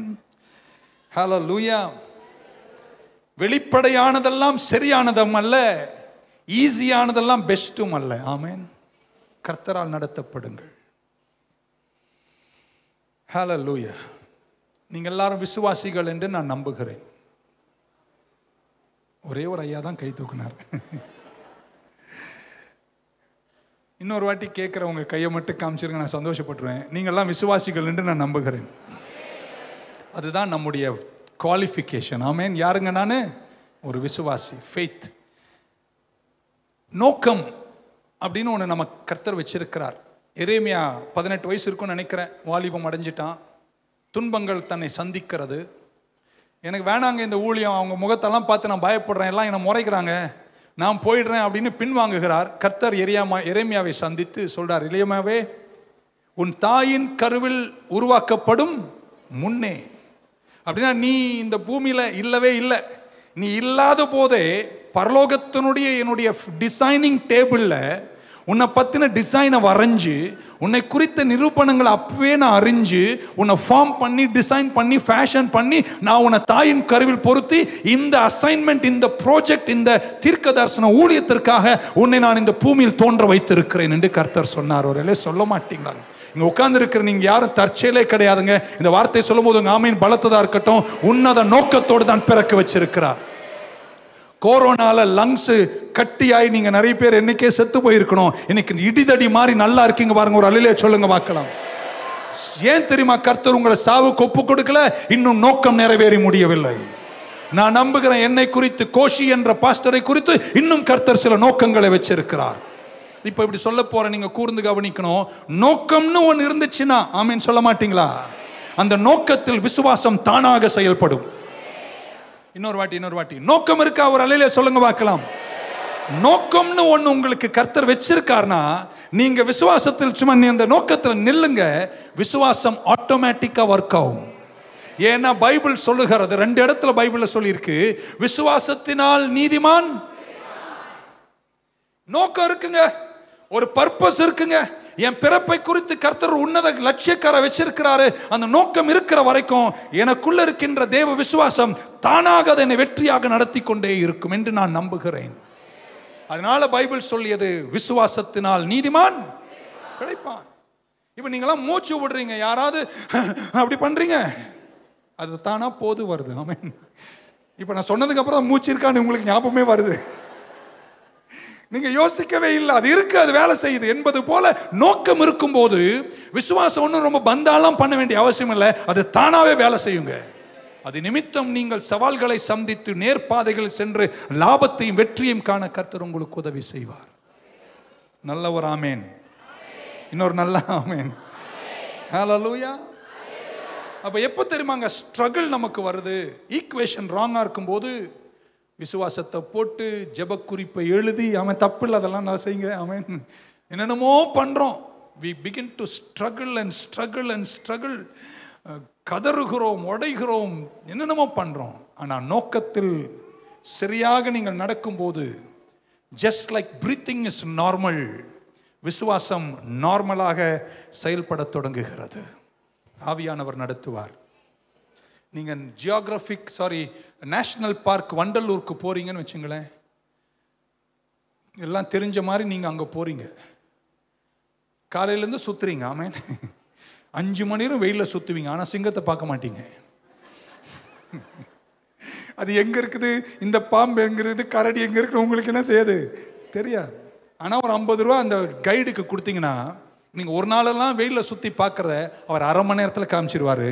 ஏன்னா எந்த நேரத்தில் எந்த சிங்கம் எங்க இருக்குன்னு அவருக்கு நல்லா தெரியும் என்பது போல உங்களை நடத்துகிற பரிசுத்த ஆவியானவருக்கு உங்களை விட ஞானம் உள்ளவர். இந்த பூமியில எது எங்க இருக்கு, எப்போ உங்களை நடத்தணும் என்று தெரிந்தவர். ஒரு ஸ்பிரிச்சுவல் இன்டெலிஜென்ஸ்ல வந்து அவர் உங்க கைடாக இருப்பார். நான் சொல்றேங்க, தோல்விகளை தவிர்த்து வெற்றியில் வாழுகிற கிருபையை கர்த்தர் உங்களுக்கு தருவார். அதனால பைபிள் இப்படி சொல்லியது, சத்திய ஆவியானவர் உங்கள் அண்டை வரும்போது உங்களை சகல சத்திய பாதையிலும் கர்த்தர் நடத்துவார். விசுவாசிக்கிறவங்க கையை உயர்த்தி நல்ல ஒரு ஆமேன்னு சொல்ல மாட்டீங்களா? அப்போ நீங்க கைடு இல்லாம போனீங்கன்னா 1/2 ஹவர்ல பார்க்க வேண்டியதை 2 நாள் பார்ப்பீங்க. Waste of time, waste of resources, waste of health, waste of money, waste of dignity. இதெல்லாம் தவிர்த்து 1/2 மணி நேரம் 1 மணி நேரத்தில் சாதிக்கணும்னா the best thing, உங்க சொந்த அனுபவத்தில் சுத்தி திரிவதை விட ஒரு நல்ல கைடு இருக்கிறார். எல்லா கைடை விட சிறந்த கைடு பரிசுத்த ஆவியானவர். அவரால் நடத்தப்படுங்கள். ஆமென். சத்திய ஆவியானவர் உங்களை நிறைவாய் நடத்துவார். விசுவாசத்தினால் தான் நீதிமான் கிடைப்பான். அந்த பங்குக்குள் நீங்கள் வந்து கர்த்தரோடு நடக்கணும். இப்படி சொல்லி முடிக்க போறேன்.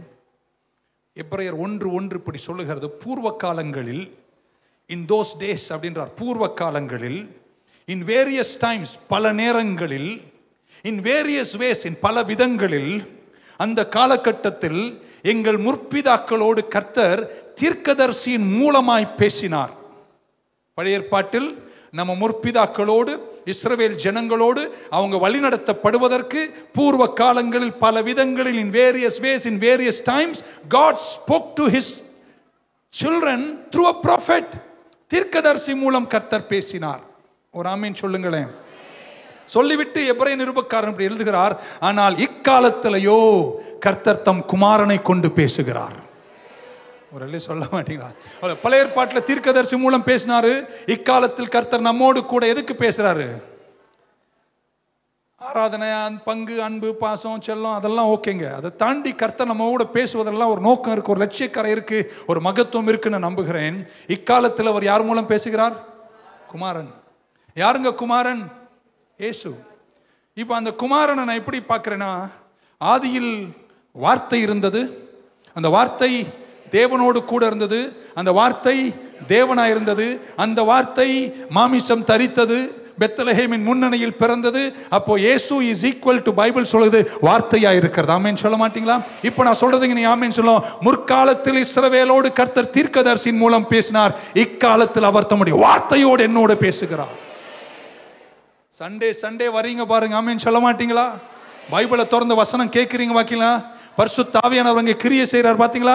சத்திய ஆவியானவர் வந்து உங்களுடைய ஈக்குவேஷனை சேஞ்ச் பண்ணி நடக்க வேண்டிய வழியை காண்பித்து முடிக்கும் போது அத்தனையும் லாபமாய் முடிக்கக்கூடிய பங்கில் என் தேவன் உங்களை நடத்துவார் என்று இயேசுவின் நாமத்தில் அறிவிக்கிறேன். அதை நான் விசுவாசிக்கிறேன். சொல்றவங்க மட்டும் ஒரு அலையிலே சொல்ல மாட்டீங்களா? ஹல்லேலூயா. வசனம் எவ்வளவு விலையேற பெற்றது. என்னை எந்த மனுஷனும் உயர்த்தலைங்க, ஆமென் சொல்ல மாட்டீங்களா? இன்னைக்கும் என்னை எப்படியாவது காலையில தள்ளி கீழே போடலாமான்னு பார்க்குற நிறைய பேர் இருக்காங்க. ஆனால் இந்த மட்டும் என்னை தூக்கி நிறுத்தி வாழ வச்சது ஒன்னே ஒன்று தான், இந்த திருவசனம். ஒரு பலத்த அல்லேலூயா வசனத்துக்கு கொடுத்துருங்க பார்க்கலாம். ஹல்லேலூயா. இப்படி இன்னொரு வசனம் யோவான் 15:16 15:16 of the gospel according to John. இருக்கீங்களா? நான் சொல்றது தான் உங்களுக்கு புரியுற மாதிரி இருக்கா? புரியலன்னா நான் நிறுத்திடுறேன். அதனால தான் சொன்னேன். நான் உங்க அமைதி என்ன சொல்லுதுன்னு எனக்கு தெரியல. Okay, 15:16 of the gospel according to John. இப்படி சொல்றார். நல்லா கேட்கணும். ரேமா வார்த்தை 2-3 வசனம், 2 தீர்க்க தரிசன வார்த்தையை சொல்லிட்டு என் செய்தியை முடிக்க போறேன். இந்த தீர்க்க தரிசன வார்த்தைன்னு சொன்னாலே ஆமென் தானா வரும். ஓகே, 15:16 இப்படி சொல்றார். You did not choose me அப்படின்றார். நீங்கள் என்னை தெரிந்து கொள்ளவில்லை. இங்க உட்கார்ந்து இருக்கிற யாருமே கர்த்தரை தெரிந்து கொள்ளவில்லையாம். I chose you அப்படின்றார். அதுக்கு ஒரு நல்ல அல்லேலூயா சொல்லிடுங்களேன். ஒருத்தர் சொன்னார், நான் தேடி தேடி தேடி என் இயேசுவை கண்டடைஞ்சேன். இல்லைங்க, அவர் நீங்க தேடலங்க, அவர் உங்களை தேடினாருங்க. He chose you. Number 2 இப்படி சொல்றாரு, I appointed you. ஆமென். நான் உங்களை தேர்ந்தெடுத்தேன், நான் உங்களை அப்பாயிண்ட் பண்ணேன். எதற்காக? அடுத்த வசனம், that you should go and bear fruit. நீங்கள் போய் என்ன கொடுக்க வேண்டும்? கனி கொடுக்க வேண்டும். அப்படி கனி கொடுக்கணும்னா அது பல விதங்களை நம்ம வியாக்கியானம் பண்ணிக்கிறோம். நான் இப்படி லேசா சொல்லிடுறேன். நான் உங்களை தெரிந்து கொண்டேன், நான் உங்களை அப்பாயிண்ட் பண்ணேன். இந்த பூமியில் அது ஊழியமா இருக்கட்டும், தொழிலா இருக்கட்டும், வியாபாரமா இருக்கட்டும், குடும்பமா இருக்கட்டும், எதுவா இருந்தாலும் நீங்க அதுல தானாகவே விசுவாசத்தினால் நீதிமான் பிழைப்பான் என்று சொன்னது போல நீங்க கனி கொடுத்துட்டே தான் இருப்பீங்க. இல்லையா? சொல்லல நீங்க you will bear fruit. ஸ்ட்ரகிளே இருக்காதான். ஒரு மரம் நீர்க்காலின் ஓரத்திலிருந்து அது தானா கனி கொடுத்துட்டே இருக்கும். நேச்சுரல் ப்ராசஸ் தானா நடக்கும். உங்களை ஒரு கேள்வி கேட்கிறேன், எந்த சிங்கமாவது எருமையை பெக்குதா? சரி, எப்படி சொல்லலாம்? எந்த சிங்கத்தின் வயிற்றுலையாவது எருமை பிறக்குதா? சொல்லுங்களேங்க, ரொம்ப யோசித்து சொல்லுங்க. நான் பார்த்ததில்லை. சிங்கத்தின் வயிற்றுல என்ன பிறக்குங்க? சிங்கம் தான் பிறக்கும். ஆமென் சொல்ல மாட்டீங்களா? எந்த மீனாவது காலையில தண்ணியில எழுந்து ஜெபம் பண்ணுதா, கர்த்தாவே இன்று எனக்கு நீச்சல் கத்துத்தாரன்னு கேட்க வேண்டியிருக்கா? தேவையில்லை. அது போது, அது பாட்டு நீந்திட்டு போகுது. ஏன்னா இட்ஸ் a நேச்சுரல் ப்ராசஸ். இப்போ இயேசு என்ன சொல்றாருன்னா, நீங்கள் என்னை தெரிந்து கொள்ளவில்லை, நான் உங்களை தெரிந்து கொண்டேன். வேற எதற்காகவும் அல்ல, நீங்க என்னில் இருக்கிற வரைக்கும் வேற வழியே இல்லை. நீங்க நல்லா தான் இருப்பீங்க, நீங்க செய்வதெல்லாம் வாய்க்கும், நீங்க கனி கொடுப்பீங்க, உங்க வாழ்க்கை பிரகாசிக்கும். இருக்கீங்களா? வலது கை முடிக்கிற நேரம் தான் வலது கையும் சொல்ல, வலது கை மேலே உயர்த்துக்கு பார்க்கலாம். இப்போ நான் சொல்றேங்க, கர்த்தருடைய பிள்ளைகளாங்க இருப்பீங்களே, ஆனா வேற வழியே இல்லைங்க. Natural process. நீங்க நல்லா தான் இருப்பீங்க, நீங்க வெற்றியா தான் இருப்பீங்க, நீங்க செய்வதெல்லாம் வாய்க்கும், நீங்க தொட்டதெல்லாம் ஒரு மகத்துவத்தை காணும், உங்க நட பரிசுத்தமா தான் இருக்கும். முடிக்கும் போது எல்லாரை விட கர்த்தர் உங்களை நல்லா தான் வைப்பார். கையை தட்டி தான் ஒரு ஆமென் சொல்ல மாட்டீங்களா? ஹல்லேலூயா. Praise the Lord. எத்தனைதான் பஞ்சம் காட்டில் வந்தாலும் எந்த சிங்கமும் புல்லை தின்னாது. செத்தா செத்துருமே தவிர அது புல்லு தின்னாது. ஆமென் சொல்ல மாட்டீங்களா? We are having a natural process. நீங்களும் நானும் கனி கொடுக்கிறவர்கள். ஆமென். நம்ம பிரச்சனை என்னன்னா, நமக்கு நினைச்சதை நம்ம செஞ்சுட்டு நமக்கு சொல்றதெல்லாம் நம்ம பண்ணிட்டு நீர் ஆசீர்வதியும் என்று கர்த்தர் இடத்துல கேட்குறோம். ஆமேன்னு சொல்ல மாட்டேன். எங்கள் சபையில் இந்த ஜெபிக்க வரவங்கிட்ட ஒரு கருத்து சொன்னேன். நான் ஜெபிக்கிறேன், ஆனால் அவரே தரமாட்டேன்னு உனக்கு சொல்லிட்டாருன்னா நான் ஜெபம் பண்ணி எப்படி தருவார்? புரியல உங்களுக்கு? சாத்தான் தான் எனக்கு பிரச்சனையாக இருந்தால் அவனை அடிக்கலாம், ஜெபிக்கலாம், அவனை தலைமுடி போட்டு வெளியே அனுப்பலாம். பிரச்சனைக்கு காரணம் நீங்களேனா யார் அடிக்கிறது? வழிகளில் கர்த்தருடைய வசனத்தால் பரிசுத்த ஆவியானவரால் லாபத்தை நோக்கி நடத்தப்படுகின்ற தன்மைக்கு இமோஷனல் இன்டெலிஜென்ஸை தாண்டி, சோஷியல் இன்டெலிஜென்ஸை தாண்டி, அகாடமிக் இன்டெலிஜென்ஸை தாண்டி தேவ பிள்ளைகள் என்ற பங்கில் இந்த வசனத்தின் நிறைவுகளில் ஸ்பிரிச்சுவல் இன்டெலிஜென்ஸில் வளர்ந்துட்டோம்னா நம் நடைகளை வித்தியாசமாக இருக்கும். ஏன்னா என்னை நடத்துகிறவர் அண்ட சராச்சரங்களை படைத்த சர்வ வல்லவர். உங்கள் குடும்பத்தில் எவரும் சாதிக்காததை நீங்கள் சாதிக்க வேண்டிய நேரம் வந்திருக்கின்ற இயேசுவ நாமத்தில் உங்களை பார்த்து அறிவிக்கிறேன். நல்லவர் அல்ல சொல்ல மாட்டீங்களா? But the biggest challenge is hearing. அவர் சத்தத்தை கேட்கணும். 3:31 காஸ்பல் அக்கார்டிங் டு ஜான். யோவான் சுவிசேஷம் 3:31 முடிச்சிட்டேன். ரெண்டே வசனம் தான் நான் முடிச்சிடுறேன். He who comes from above is above all அப்படின்றார். பூமியிலிருந்து வந்தவர்கள் பூமிக்குரியவர்கள் அப்படின்னு சொல்லிவிட்டு லாஸ்ட்ல சொல்றாரு, உன்னதத்திலிருந்து வந்தவர்கள் எல்லாரிலும் மேலாயிருப்பார்கள். நான் உங்களை பார்த்து இப்படி சொல்ல போறேன், ஒரு ஆமீன் மட்டும் சொன்னா நீங்க நம்புறீங்கன்னு நான் நம்புவேன். நீங்க எல்லாரும் கர்த்தரால் உன்னதத்திலிருந்து வந்தவர்கள். பூமிக்குரியவர்கள் வேறங்க, அது வேற குரூப். நீங்க பரத்திலிருந்து கர்த்தரால் பிறந்தவர்கள். இப்போ பைபிள்ல கர்த்தர் என்ன, ஆண்டவர் இயேசு என்ன தெரியுமா சொன்னாரு? நீங்கள் அங்கிருந்து வந்தவர்களா இருப்பீர்களே, ஆனால் நீங்கள் எல்லாரை விட மேலதான் இருக்க முடியுமா, வேற வழியே இல்லைன்றார். அது விசுவாசிக்கிறவங்க இதுவரை சொல்லாத ஒரு ஆமீன் சொல்ல மாட்டீங்களா? இன்னொரு வாட்டி வலது கை நல்லா மேல உயர்த்தும். இயேசுவின் நாமத்துல ECI சர்ச்சில் இருக்கின்ற விசுவாசிகளா இருக்கிற உங்களை பார்த்து இந்த வசனத்தை சார்ந்து நின்று ரேமாவாய் சொல்லுகிறேன். கர்த்தரால் பிறந்தவர்களாய் நீங்கள் இருப்பீர்களே, ஆனால் உங்களை சுற்றி எத்தனை பேர் இருந்தாலும் வேற வழியே இல்லை, அவங்களுக்கு மேலதான் நீங்க இருப்பீங்க. பைபிள் அப்படிதான் என்னை போதிக்கிறது. அல்லையே சொல்ல மாட்டீங்களா? உங்க ஃபீல்டில், உங்க கம்பெனியில, உங்க ஊழியத்தில், உங்க சுற்றி வட்டாரத்தில் உங்களை சுற்றி எவ்வளவு பேர் இருந்தாலும் ஸ்பிரிச்சுவல் இன்டெலிஜென்ஸ்ல நீங்க நடந்தீங்கன்னா வேற வழியே இல்லை, அவங்களுக்கு மேலதான் கர்த்தர் உங்களை வைப்பார். நீ வாழல்ல தலையா இருப்பே, கீழல்ல மேலா இருப்பீர்கள். என்ன ட்ரேட், என்ன ஜாப், என்ன ஊழியம், என்ன பிசினஸ், என்ன பங்கில் இருந்தாலும் நீங்கள் தேவனால் பிறந்த உன்னதத்திலிருந்து வந்தவர்களாய் இருப்பீர்களே, ஆனால் இயேசுவின் நாமத்தில் அறிக்கை செய்கிறேன், வேற வழியில நீங்கள் மேலதான் இருப்பீர்கள். 1000 பேர் உங்கள் பக்கத்தில் சுத்தி இருந்தாலும் அவர்களுக்கு மேல ஆவிக்குரிய அறிவாற்றல் நடத்தக்கூடிய தன்மைகளில் வசனம் கேட்டு வார்த்தை கேட்டு கர்த்தரால் நடத்தப்படுவீர்களே, ஆனால் God will lead you into profit. period. ஆமென் சொல்ல மாட்டீங்களா? லாபம் தான் முடிவா இருக்கும், நஷ்டம் முடிவா இருக்காது. இன்டர்நேஷனல் கடனாளிகளாய் நீங்கள் மாற மாட்டீர்கள். தோல்வியும் சாம்பலுமாய் வாழ்க்கை மாற முடியாது என்று என் பைபிள் சொல்லுவதை உங்களுக்கு நான் சொல்லுகிறேன். ஆமென். லாஸ்ட் வர்ஸ், கடைசி வசனம். கொஞ்சம் சந்தோஷப்படுவீங்கன்னு நினைச்சேன். 1:17. ஆமென். 1:17 the book of James. James இப்படி சொல்றாரு, every good and perfect gift is from above. எல்லா நன்மையும் எல்லா பூர்ணமான வரமும் ஜோதிகளின் பிதாவிடத்து வருதாம்.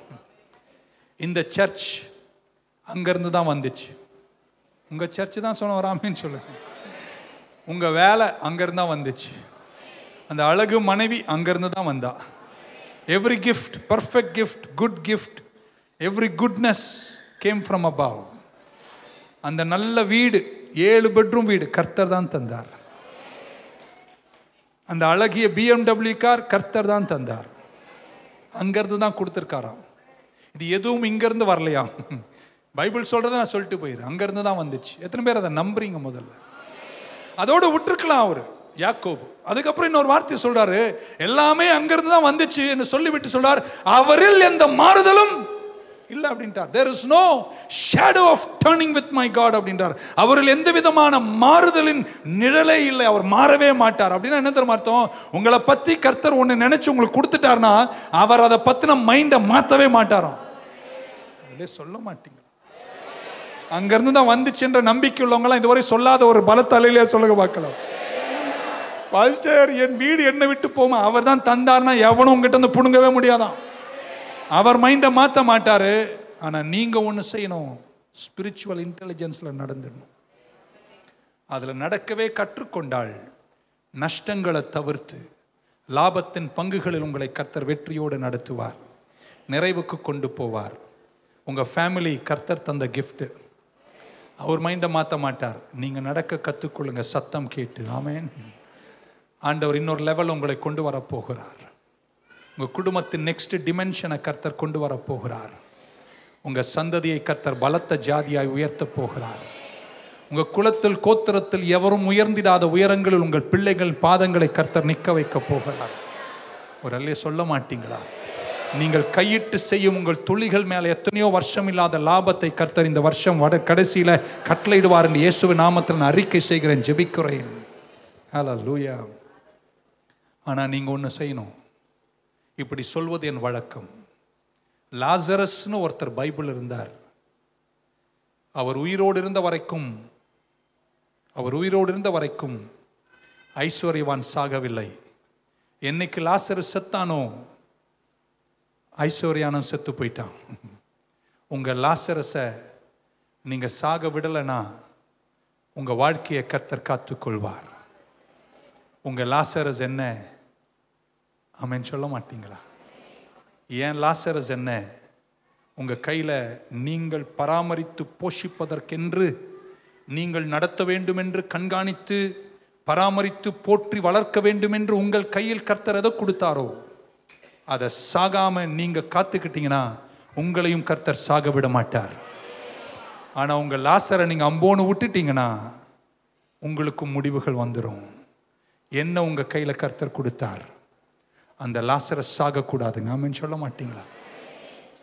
சொரக்காப்பாளையம் என்ற ஒரு இடம் கேல்வின் அவர்களுக்கு தெரியும். ஆவடியில பிரிட்ஜ் பக்கத்துல அந்த ஊருக்கு பேர் அந்த காலத்தில் சொரக்காப்பாளையம். அந்த சொரக்காப்பாளையத்துல தான் நான் வந்தேன். அதனால இப்ப அது சொர்க்கப்பாளையமா மாறி இருக்கு. ஊர் பேர் மாறல, நான் மாத்திக்கிட்டேன். ஆமென். ஆண்டவர் மாற்றுகின்ற மகத்துவங்களை தருகிறவர். அல்லையே சொல்ல மாட்டீங்களா?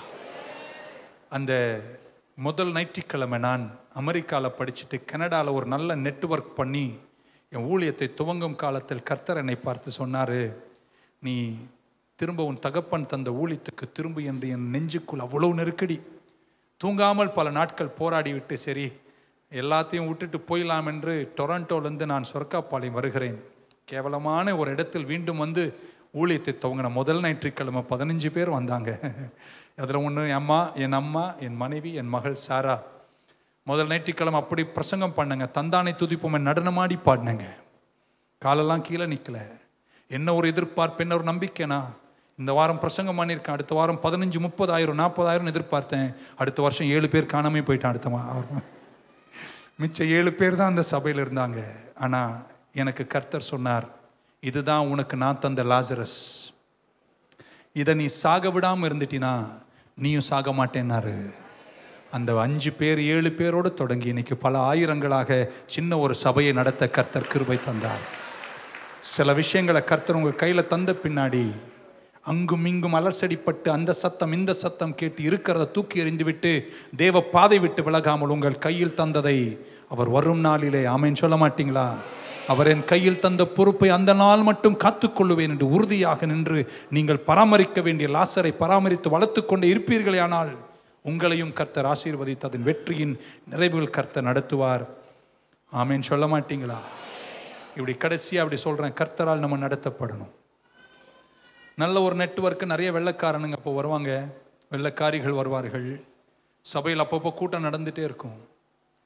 நான் நிறைய நேரம் யோசித்தேன், இவனுங்களா கூட அங்கே இருந்தோமே, நல்லா தானே இருந்தோம், எல்லாத்தையும் விட்டுட்டு நீர் ஆவியானவர் சொன்னார் அப்படின்னு இங்கே வந்து சொர்க்காப்பாளையத்தில் ரோட்டில் போகிற நாய் கூட என்னை பார்த்து குலைக்கும். நான் ஒரு நாள் கேட்டேன், நான் பாட்டுன்னு போகிறேன், ஏன் என்னை பார்த்து குலைக்கிறேன் அப்படின்னு. அதில் ஒரு நாய் எனக்கு பதில் சொல்லிச்சு, நாங்கள் நாய்ங்க, நாங்கள் குலைப்போம். என்ன பண்ணேன், அதான் ஊழியத்தின் பாதையில் கஷ்டமாக இருந்துச்சு. 31 வருஷம் என் ஊழியத்தை முடிச்சிருக்கேன். போன வாரம் நான் துவங்கும் போது யார் கூட நெட்வொர்க் பண்ணி அங்கே ஊழியத்தை தொடங்கினேனோ அவர் என்னை தொலைபேசியில் தொடர்பு கொண்டு என்னை சொன்னார், Kosi, how are you? I said, Pastor, I'm doing well. What's happening with ministry? Are people coming to church?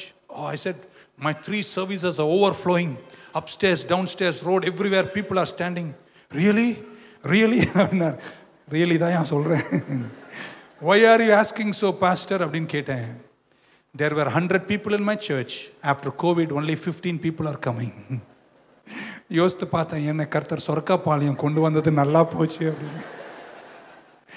வெள்ளத்தோலை பார்த்தாங்க நின்றுருந்தா இன்னைக்கு என் சர்ச்சில் 5 பேர் தான் இருந்திருப்பாங்க. ஆனால் இன்னைக்கு காலையில் என் சர்ச்சில் 5000 பேர் வந்து கர்த்தரை ஆராதித்தார்களே. என்ன சொல்ல வந்தேன்னு புரிஞ்சிங்களா? உணர்வுகளின் சத்தம், சொசைட்டியின் சத்தம், ஆமென் சொல்ல மாட்டீங்களா?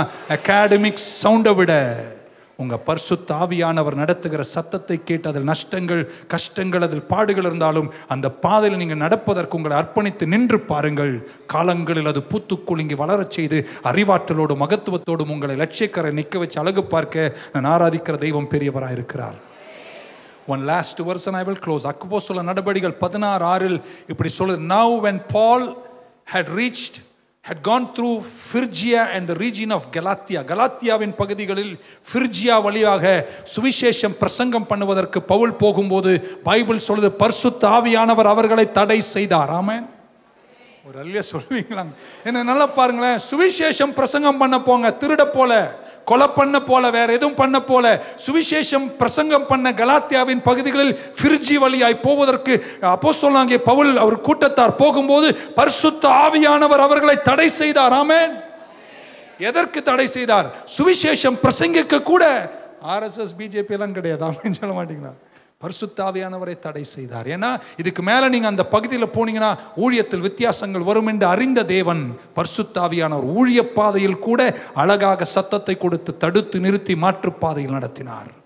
எல்லா சத்தத்தை விட, எல்லா இன்டெலிஜென்ஸை விட சிறந்த இன்டெலிஜென்ஸ் நான் நம்புறேன் ஸ்பிரிச்சுவல் இன்டெலிஜென்ஸ். அகாடமிக்ஸ்க்காக நன்றி, சொசைட்டிக்காக நன்றி, உணர்வுகளுக்காக நன்றி. அவைகளையும் தாண்டி நீங்கள் ஒன்றில் ஓங்கி படர வேண்டும். கர்த்தருடைய மகத்துவங்களில் நீங்கள் எழுந்து கர்த்தர் சத்தம் கேட்டு நடக்க வேண்டும். கடைசி வசனம் நீங்கள் சொல்றது எனக்கு தெரியுது. 7 இப்படி தான் சொல்லிட்டு இருக்கீங்க. எபிரேயர் நிருபக்காரன் சொல்லுகிறான் 4:12 திருப்ப வேணாம். கர்த்தருடைய வசனம் இருபுறம் கருக்குள்ள பட்டயம். அதை நிறைய டிரான்ஸ்லேஷனில் ரெஃபர் பண்ணிகிட்டே வரும்போது அவர் என்ன சொல்கிறார் என்ற கருத்தை மட்டும் சொல்கிறேன். அது பாய்ந்து கீந்து வெட்டும் என்று சொல்லிவிட்டு, it brings you discernment and it separates soul and spirit அப்படின்றார். உன்னுடைய சிந்தனையையும் ஆவியையும் வசனமாகிய பட்டயம் பிரித்து விடுகிறது. ஆமென் சொல்ல மாட்டேங்க. அப்படின்னா என்ன பாஸ்டர்? இந்த பைபிளை நல்லா கேட்டிங்கன்னா, நல்லா படிச்சிங்கன்னா, இந்த வசனத்தை கேட்டுகிட்டே இருந்தீங்கன்னா அது உங்களுக்குள்ளே வர வர என்ன செய்யுமா? உங்கள் அறிவையும் உங்கள் ஆவியையும் பிரிச்சுட்டே இருக்கும். ஆமென் சொல்ல மாட்டிங்களா? அப்போ என்ன ஆகுனா, இந்த சத்தங்கள்லாம் கேட்கும்போது உங்களுக்கு ஒரு பகித்தறிவு இருக்கும். இது என் அனுபவம் பேசுங்க, இது கர்த்தர் இல்லை என்று புரிஞ்சு கொள்கிற கிருபையில் வசனம் பிரிச்சுட்டே உங்களை கொண்டு போகும். ஆமென். அந்த பாதையில் நீங்கள் போக போக போக போக அவர் சத்தத்தை கேட்குற உங்களை லாபத்தின் பங்குகளில் நடத்தி வெற்றியோடு கூட நடத்துவார். அமர்ந்த வண்ணமாய் 2 கரங்களை மேலே உயர்த்துங்க பார்க்கலாம். பைபிளை நீங்கள் மூடிடலாம். Just lift up your hands wherever you are. எத்தனை பேர் இன்னைக்கு உங்கள் சத்தம் நான் கேட்கணும்? நான் என் அனுபவத்தில் நடந்த நாட்கள், என் இஷ்டத்துக்கு இதுதான் வழி என்று என் சொந்த ஈக்குவேஷனை நான் கிரியேட் பண்ணிக்கிட்டேன். ஆனால் இன்னைக்கு நான் கேட்குறேன், என் வழி அல்ல, உங்கள் சத்தத்தால் நீர் என்னை நடத்தும். கேட்குறவங்க கண்களை மூடி கரங்களை உயர்த்தி, எங்களுக்குள்ளே வாசம் செய்யும் ஆவியானவரே, இந்நாளில் உம் சித்தம் போல் நடத்தி செல்லும் ஐயா. எங்களுக்குள்ளே வாசம் செய்யும் ஆவியானவரே, இந்நாளில் உம் சித்தம் போல் நடத்தி செல்லும் ஐயா. ஆவியானவரே, ஆவியானவரே, பரிசுத்த பரிசுத்த ஆவியானவரே, ஆவியானவரே, ஆவியானவரே, பரிசுத்த. Come on, one last time. 2 கரங்களை உயர்த்தி இதயத்தின் ஆழத்திலிருந்து, எங்களுக்குள்ளே வாசம் செய்யும் ஆவியானவரே, இந்நாளிலும் சித்தம் போல் நடத்தி செல்லும் ஐயா. எங்களுக்குள்ளே வாசம் செய்யும் இந்நாளில் உம் சித்தம் போல் நடத்தி செல்லும் ஐயா. ஆவியானவரே, ஆவியானவரே, பரிசுத்த பரிசுத்த ஆவியானவரே, ஆவியானவரே, சொல்லுங்க சொல்லுங்க, ஆவியானவரே, பரிசுத்த ஆவியானவரே, எங்கு செல்ல வேண்டும், என்ன சொல்ல வேண்டும், வழி நடத்தும் ஆவியானவரே. Come Holy Spirit, எங்கு செல்ல வேண்டும், என்ன சொல்ல வேண்டும், வழி நடத்தும் ஆவியானவரே. உம் விருப்பமில்லாத இடங்களுக்கு செல்லாமல் தடுத்து நிறுத்தும் ஆவியானவரே. உங்க விருப்பம் இல்லாத வழிகளுக்கு செல்லாமல் தடுத்து நிறுத்தும் ஆவியானவரே. கரங்களை உயர்த்தி ஒரு குரலாய், ஆவியானவரே, ஆவியானவரே, பரிசுத்த பரிசுத்த ஆவியானவரே, ஆவியானவரே, ஆவியானவரே, பரிசுத்த ஆவியானவரே, எங்களுக்குள்ளே வாசம் செய்யும் ஆவியானவரே. நடத்தி செல்லும் ஐயா, எங்களுக்குள்ளே வாசம் செய்யும் ஆவியானவரே. இந்நாளிலும் சித்தம் போல் நடத்தி செல்லும் ஐயா. கரம் உயர்த்தும் போது உங்களுக்கு ஜெபிக்கிறேன். நல்ல ஆண்டவரே, வசனத்தின் சில கோணங்களை நித்தியத்திற்கு இந்த பக்கம் பலத்தின் மிகுதியாலோ உங்க அனுகிரகத்தாலோ எந்த தூரம் ஆயுசு தரீங்களோ அந்த மட்டும் குடும்பத்தோடு சந்ததிகளோடு இந்த சுவிசேஷ திருப்பணியின் சேவையிலும் உலக வாழ்க்கையிலும் செல்லுகிற எங்கள் எல்லாருக்கும் எவ்வளோ போராட்டங்கள், எவ்வளோ சவால்கள் அப்பா, இவைகளோட நடந்து நாங்கள் கனி கொடுக்கிறவர்களாய் எல்லாருக்கும் மேல நீங்க நினைச்ச மகத்துவத்திலும் லட்சிய கரையிலும் நாங்கள் நின்று ஜெயித்துதான் இந்த ஓட்டத்தை நல்லா முடிக்கணும்னா ஒன்று எங்களுக்கு ரொம்ப தேவை, நீர் எங்களை வழி நடத்தணும். கர்த்தரன் மேய்ப்பராயிருக்கிறார், தாட்சி அடையேன் என்று சங்கீதக்காரன் தாவீதோடு சேர்ந்து நீர் எங்களை வழி நடத்தி நீதியின் பாதையில நடத்தி இதயங்களை அமைதிப்படுத்தி தேவையான செழுமையை தந்து போராட்டங்கள் வரும்போதும் கூட இருந்து நன்மைகளெல்லாம் வரும்போது சோகங்களை மறக்கச் செய்து வெற்றி பூத்த நிறைவுகளை அழகு பார்த்து கொஞ்சம் தூரத்தில் இன்னைக்கு ராத்திரி இந்த சத்தம் கேட்டு எல்லா குடும்பங்களையும் ஆசீர்வதிக்கிறேன். உங்க பாதங்கள் லட்சிய கரையில் நிற்கணும்பா. தாயின் கருவில் பொருத்தும் போது என்ன நிரூபணங்களை கண்டீரோ அந்த உயரத்தில் பாதங்கள் நிற்க வேண்டுமே என்று வேண்டி ஜெபித்து ஆசீர்வதிக்கிறோம். கிருபையா இந்த திருச்சபை ஆசீர்வதிங்கப்பா. இன்னும் கட்டுமான பணிகள் நிற்பதை காணுகிறோம். இன்னும் இதை அழகுபடுத்தட்டும். சென்னையிலேயே இப்படி ஒரு ஆலயம் இல்லை என்று சொல்லத்தக்க அளவிற்கு நீர் அதை அழகுபடுத்தின உங்க காருண்யத்திற்கு நன்றி சொல்லுகிறோம். இந்த சபையை நடத்துகின்ற அழகான தேவ மனிதர்கள் மூத்தவர்களுக்காக நன்றி. மேடையில் வீற்றிருக்கின்ற பரிசுத்தவான்களுக்காக நன்றி. பாதத்தை முத்தமிட்டு மகிழ்கிறோம். தொடர்ந்து வழி நடத்தும் இயேசுவின் நாமத்தில் பிதாவே.